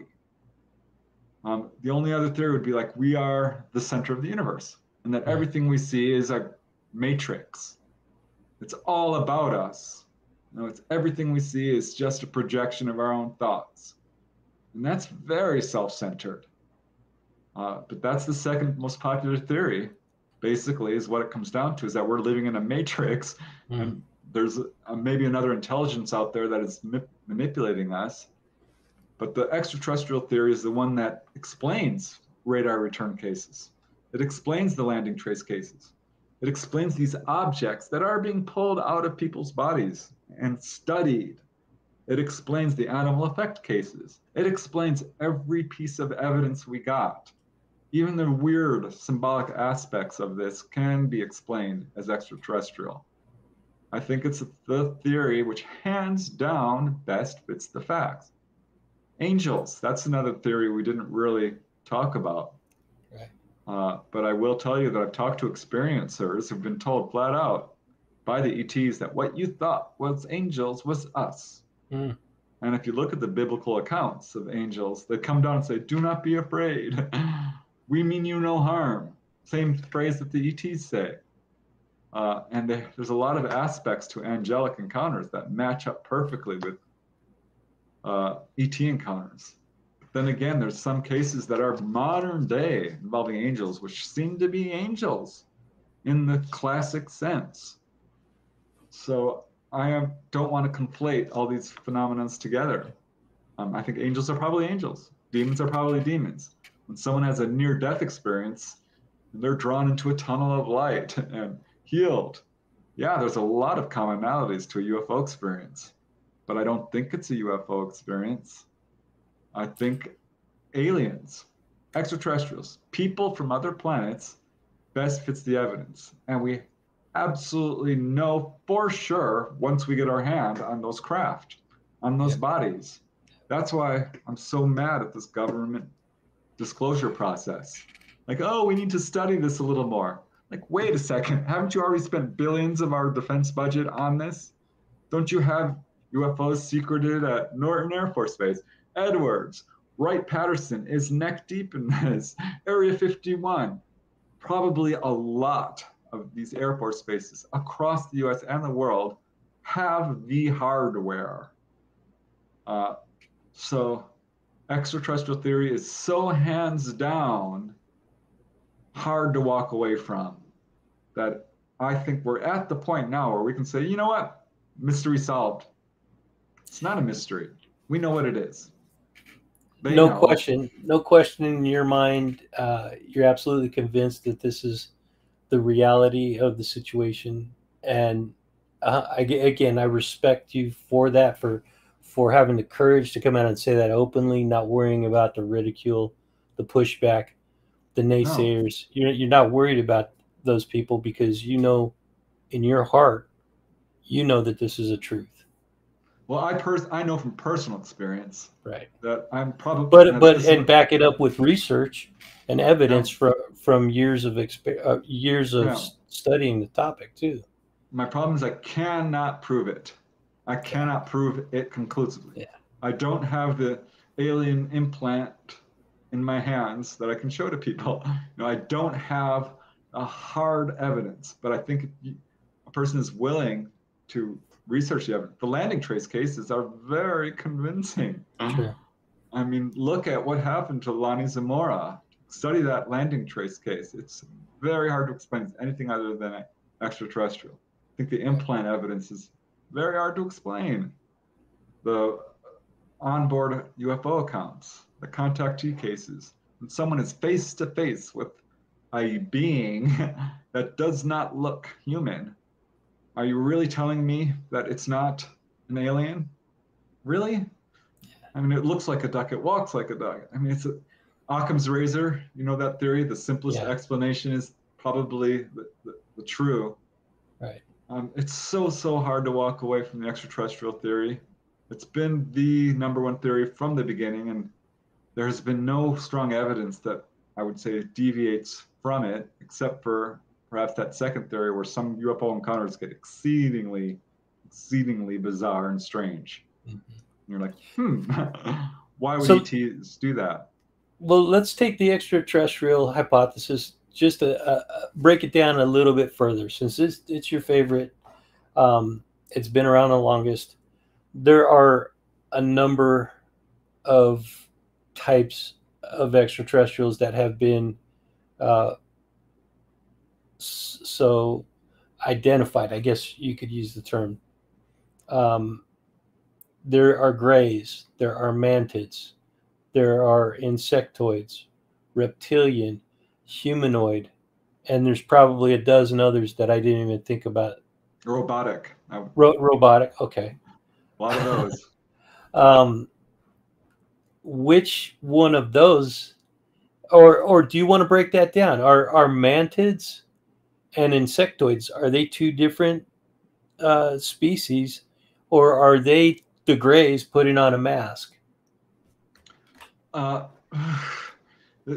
don't think so. Okay. Because what we do have is probably hundreds of thousands of reports of people who have seen humanoids. And this is an important point because what people are seeing is humanoids. They have arms, they have legs. They may look like a praying mantis. They may look like an ant. They may look like, an insectoid or human looking, but they are humanoid by and large, almost always.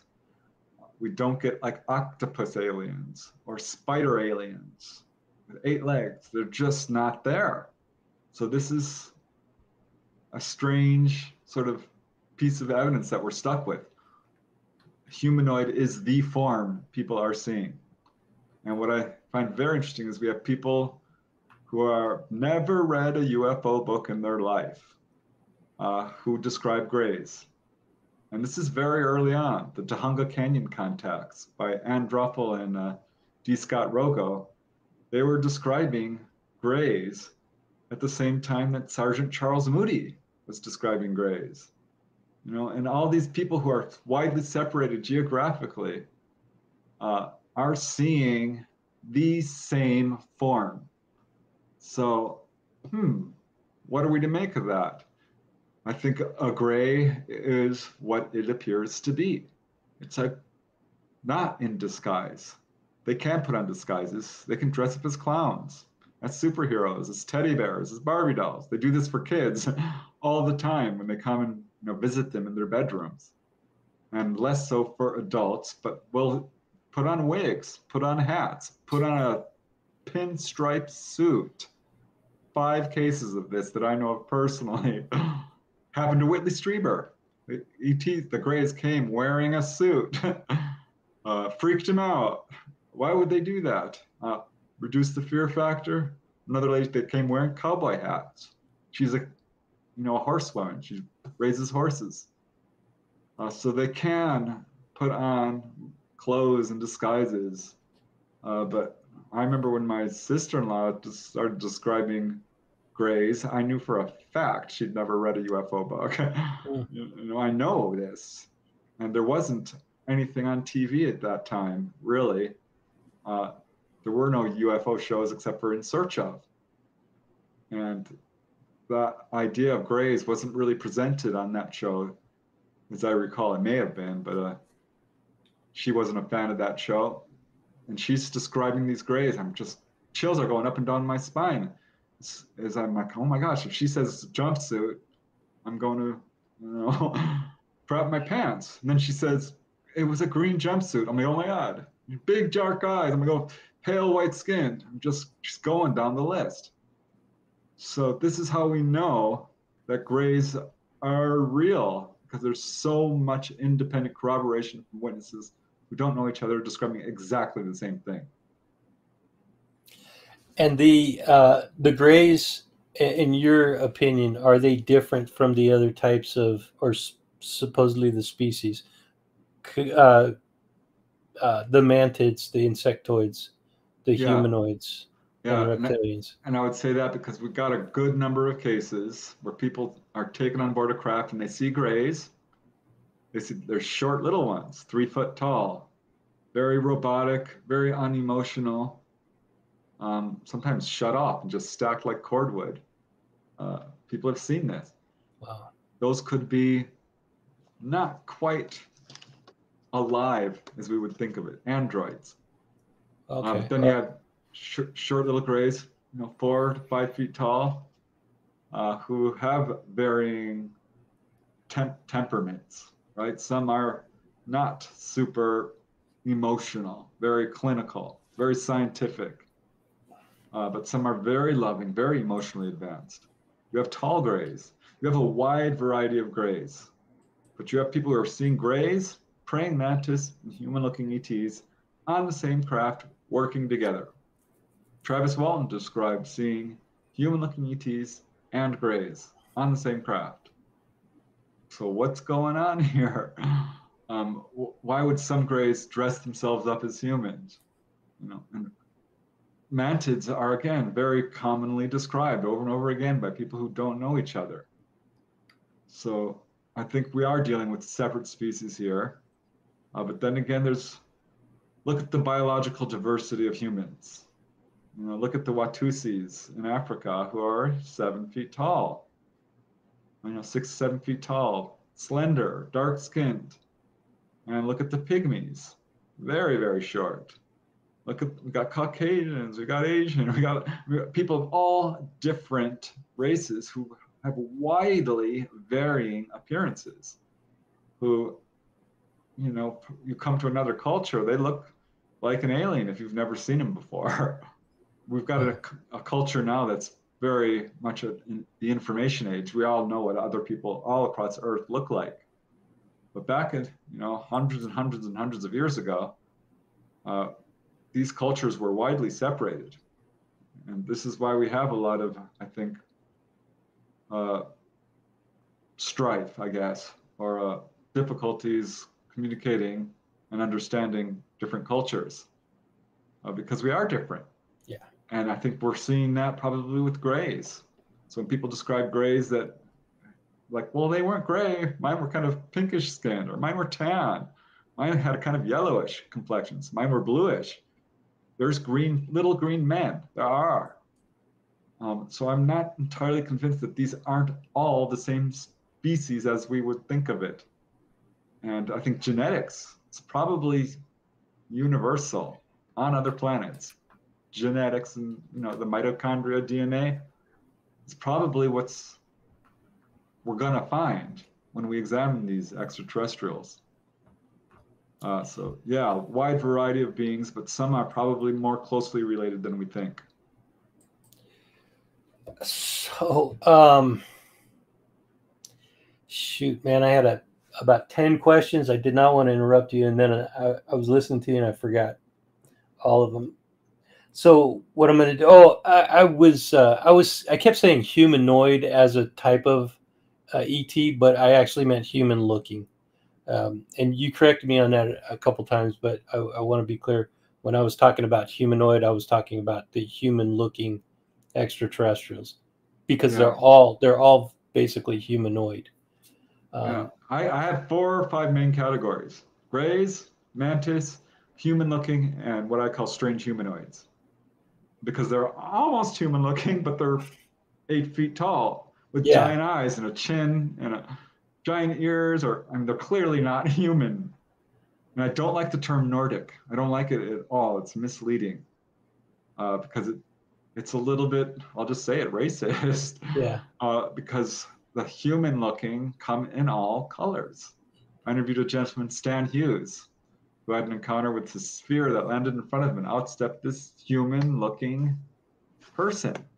And he said he was the most handsome man he's ever seen, but he looked Middle Eastern, had dark skin, dark hair, dark eyes.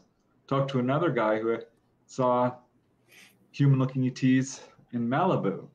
And I'm like, what did they look like? He said, well, they were all about 5 foot tall. They looked largely identical, almost like twins, which is something we hear. Yes. And he said they were dark hair, dark eyes, looked kind of Mesoamerican, Peruvian maybe, Mexican, Latin is basically what it came down to. So yeah, you do get like blonde hair, blue-eyed, muscular, but you also get the same dark-skinned, light-skinned, tan, the whole variation we see here on Earth of human-looking ETs. So that's kind of the term I prefer, would be human-looking, not Nordic, which is, Caucasian. Right. Blonde hair, blue eyes, tall. Yeah. Okay. So I want to shift gears. I'm going to get to the chat room. We might have to go over to get to the chat room because there's a ton of questions going on there. I mean, I'm looking at the numbers here, and there's over 100 messages in the chat room that I haven't even looked at. But it's a fascinating conversation. I want to give you all the time you need to illustrate or to articulate your thoughts.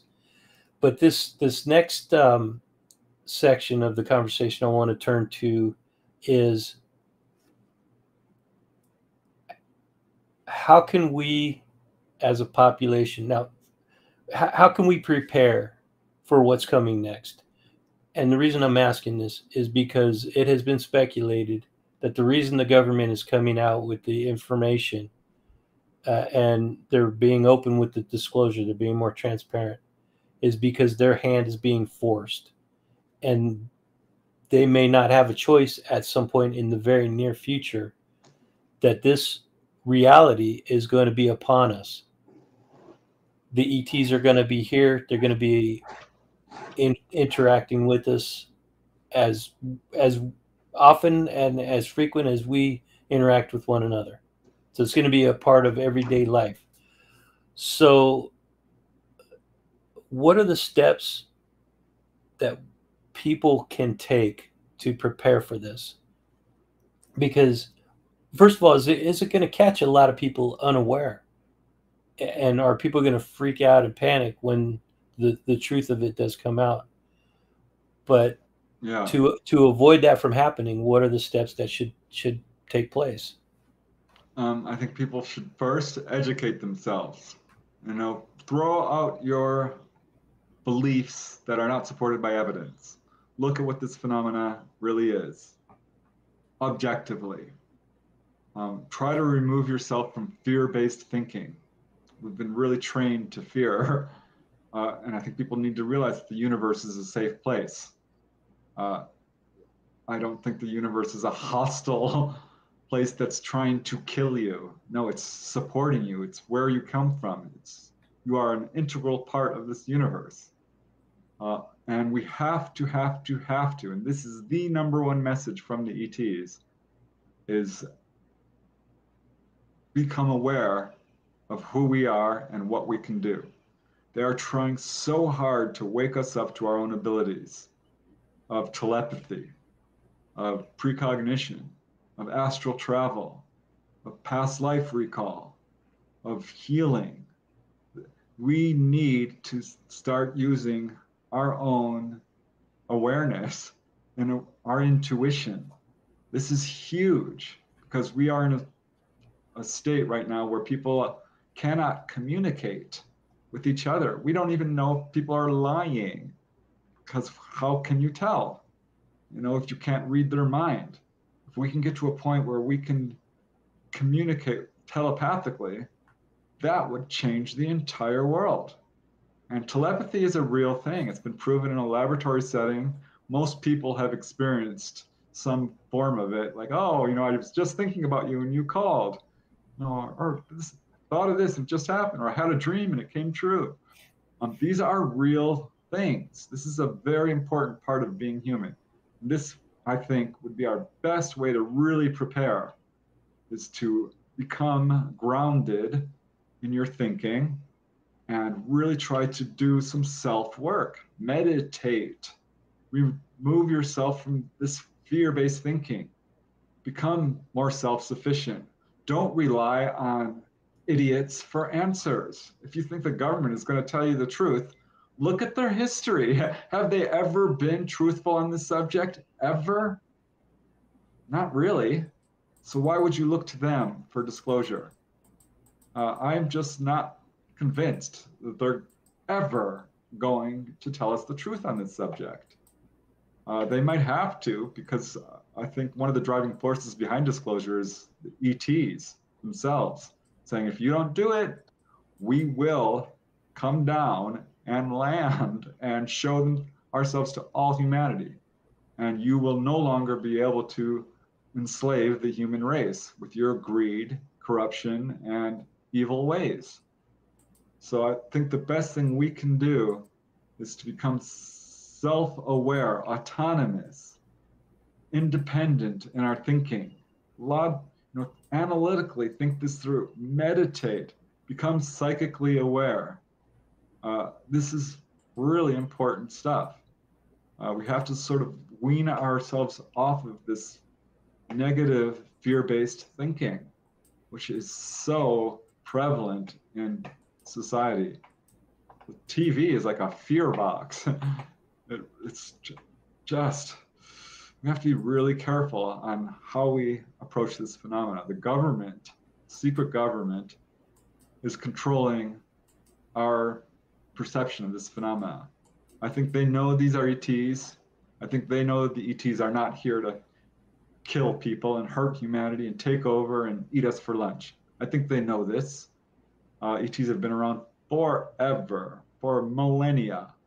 But from a military perspective, from their point, it's hostile to them, because these ETs are coming down and shutting down our nuclear missiles. So we, the secret government, the military, cannot destroy other people. They're trying to stop the hostility.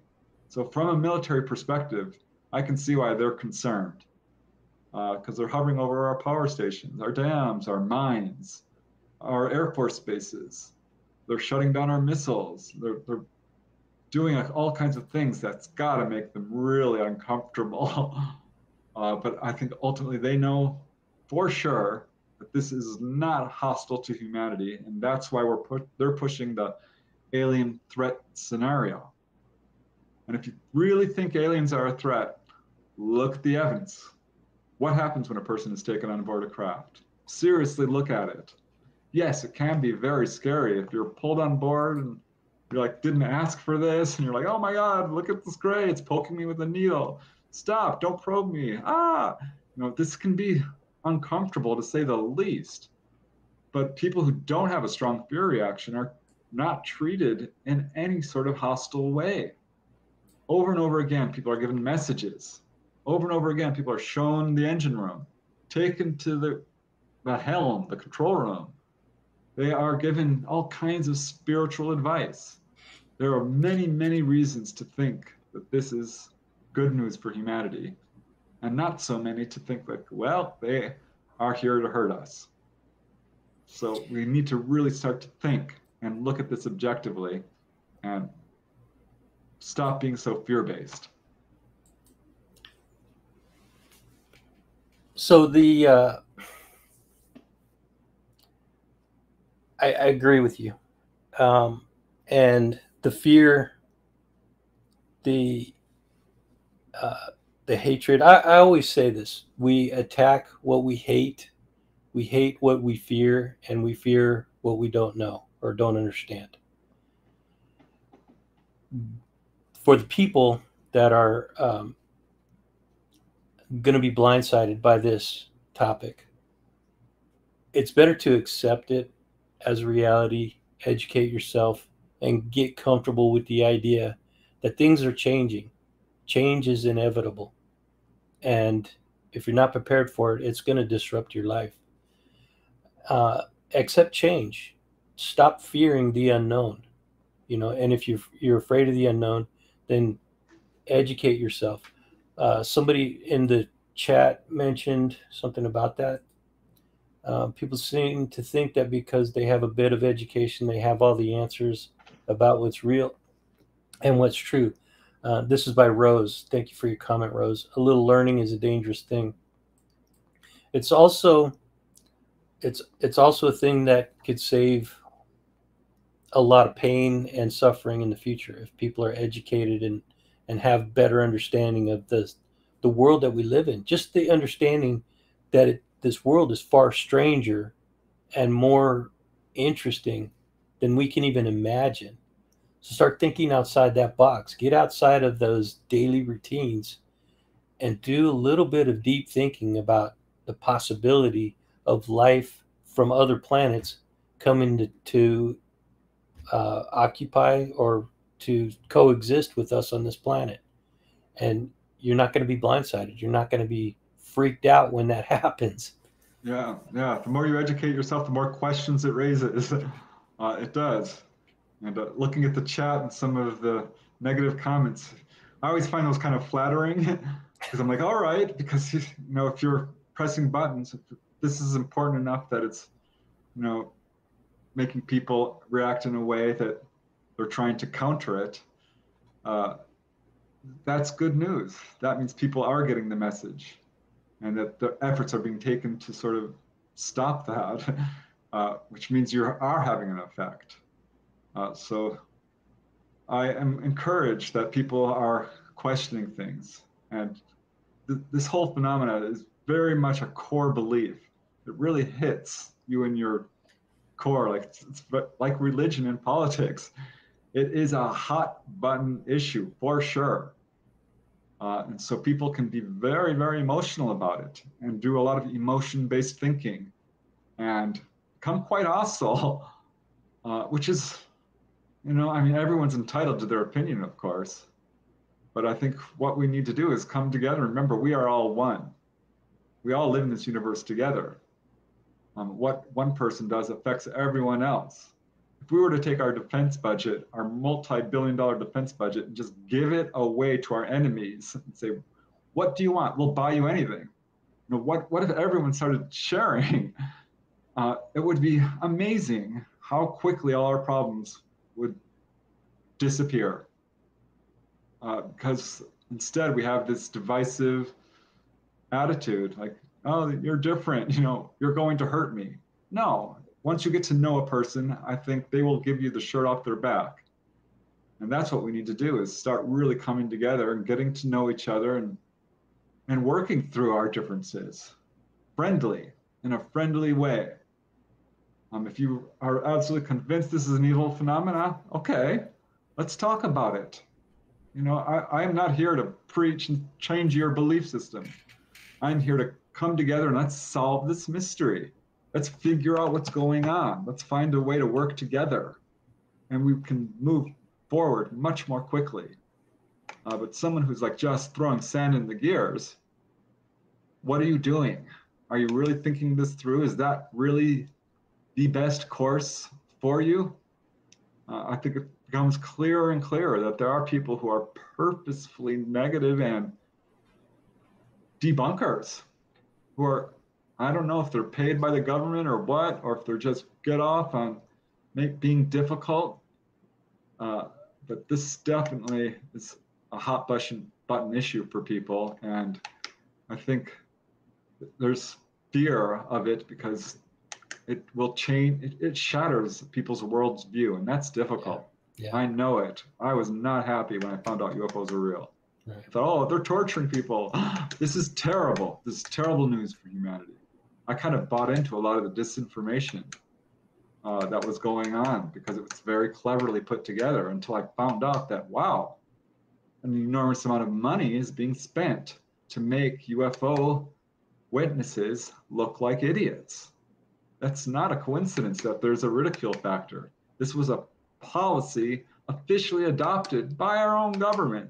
Your tax dollars at work. It's important to be aware of that our beliefs about this phenomena have been very carefully shaped for decades. Agreed. What's that clicking noise going on over there? Do you hear a clicking noise coming from your end? That may have been me clicking my pen. Okay. It was kind of weird. I'm just going to post one more comment from Rose because it's a good way to end this program, and because we've been at it 2 hours. Looked through the chat. There was really nothing that was there was no really questions. There was a lot of comments. And some of it had to do a lot with what we talked about over, the first hour or so. Rose says, you're right. Education is the antidote to fear in this area. There are so many things I had assumed that I realize now were wrong. A lot of stuff from the church is just ridiculous. Now I realize. And yes, I agree with that, Rose. However, a lot of people do hang on to that. And those people, we have to embrace those people as much as anybody else. And the more of this information that continues to come out, the more people are going to start waking up to the reality of this. People are going to be asking rudimentary questions, very basic questions that you may have heard 100 or 1,000 times. Be patient with those people.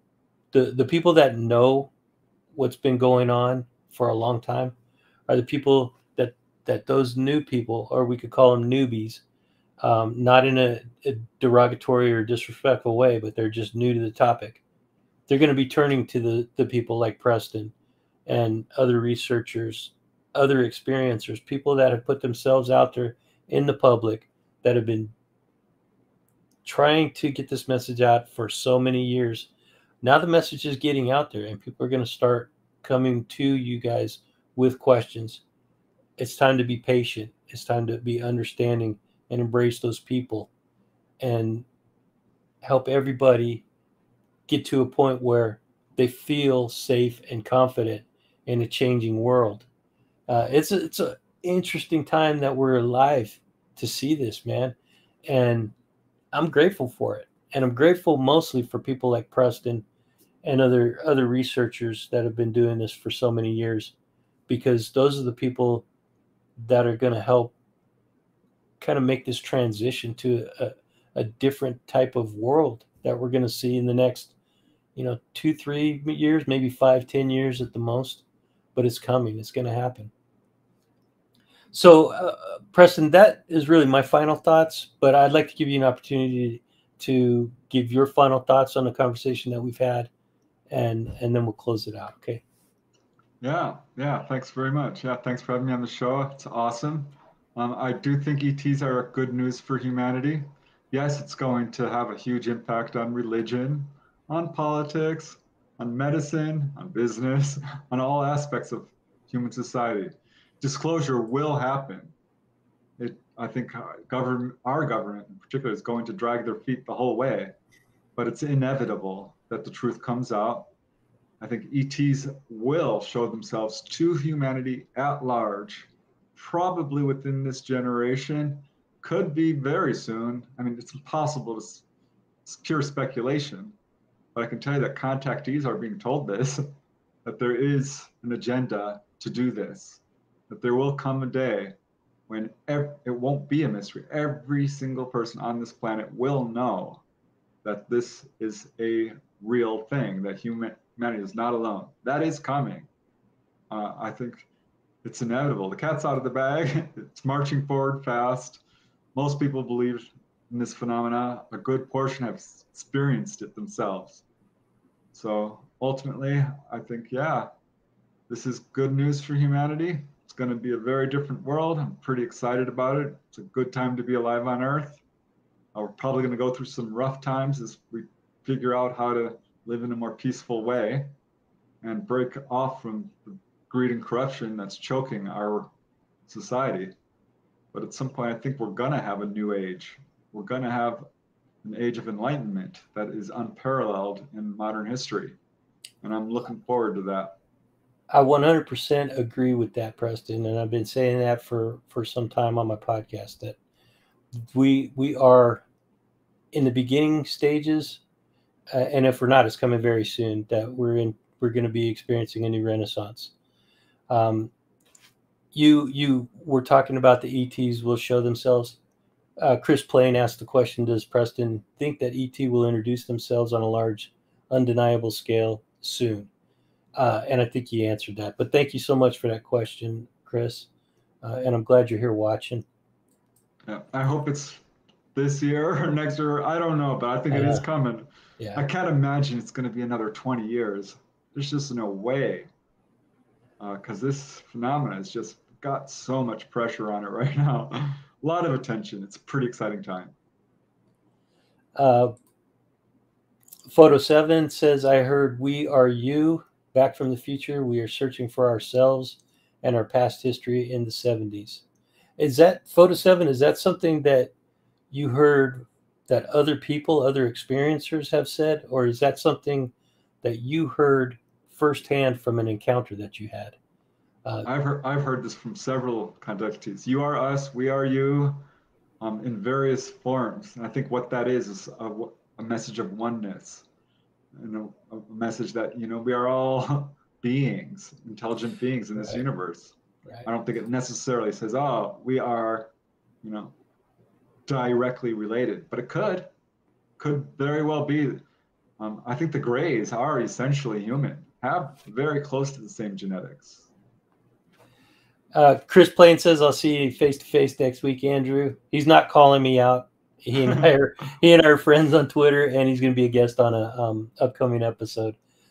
And so you're not going to have a fight on the playground after recess? No, not at all. Chris is an awesome dude. He's a science fiction writer, as you are, and he also writes for The Debrief, which is a great magazine, a great online magazine. Rich says, we are one with the one which is all. And yep. Love that. Yeah. We're all indivisible part of this universe. We're all of the same energy.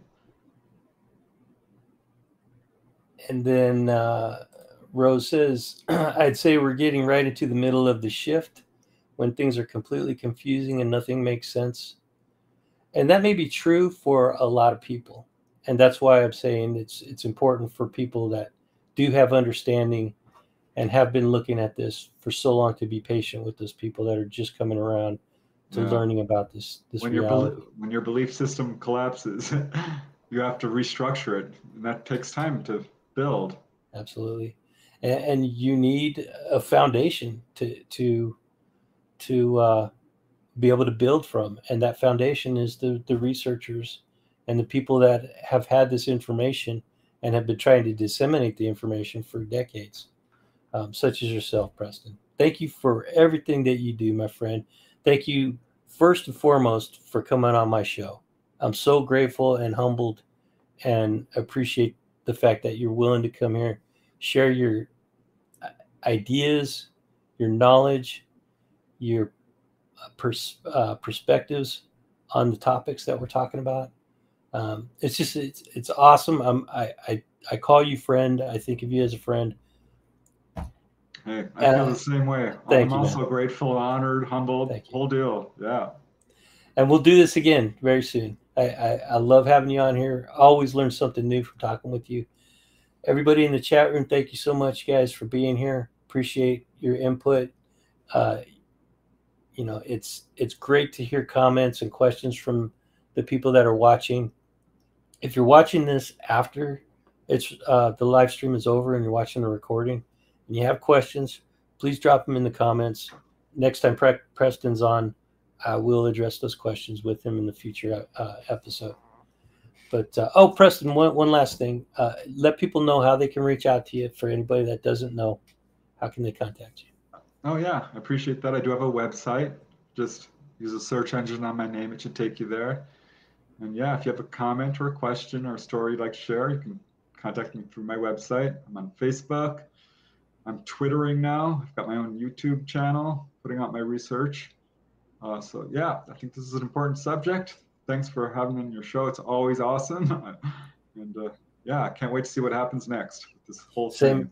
Yeah, me too, man. It's exciting times, and it seems to be changing daily. I mean, new information is coming out daily, and it's just a great time to be alive and to be aware. So cool. All right, Preston, you have a great day. Happy 4th of July. Happy Independence Day to everybody. And I'll see you guys next time. Thank you for being here.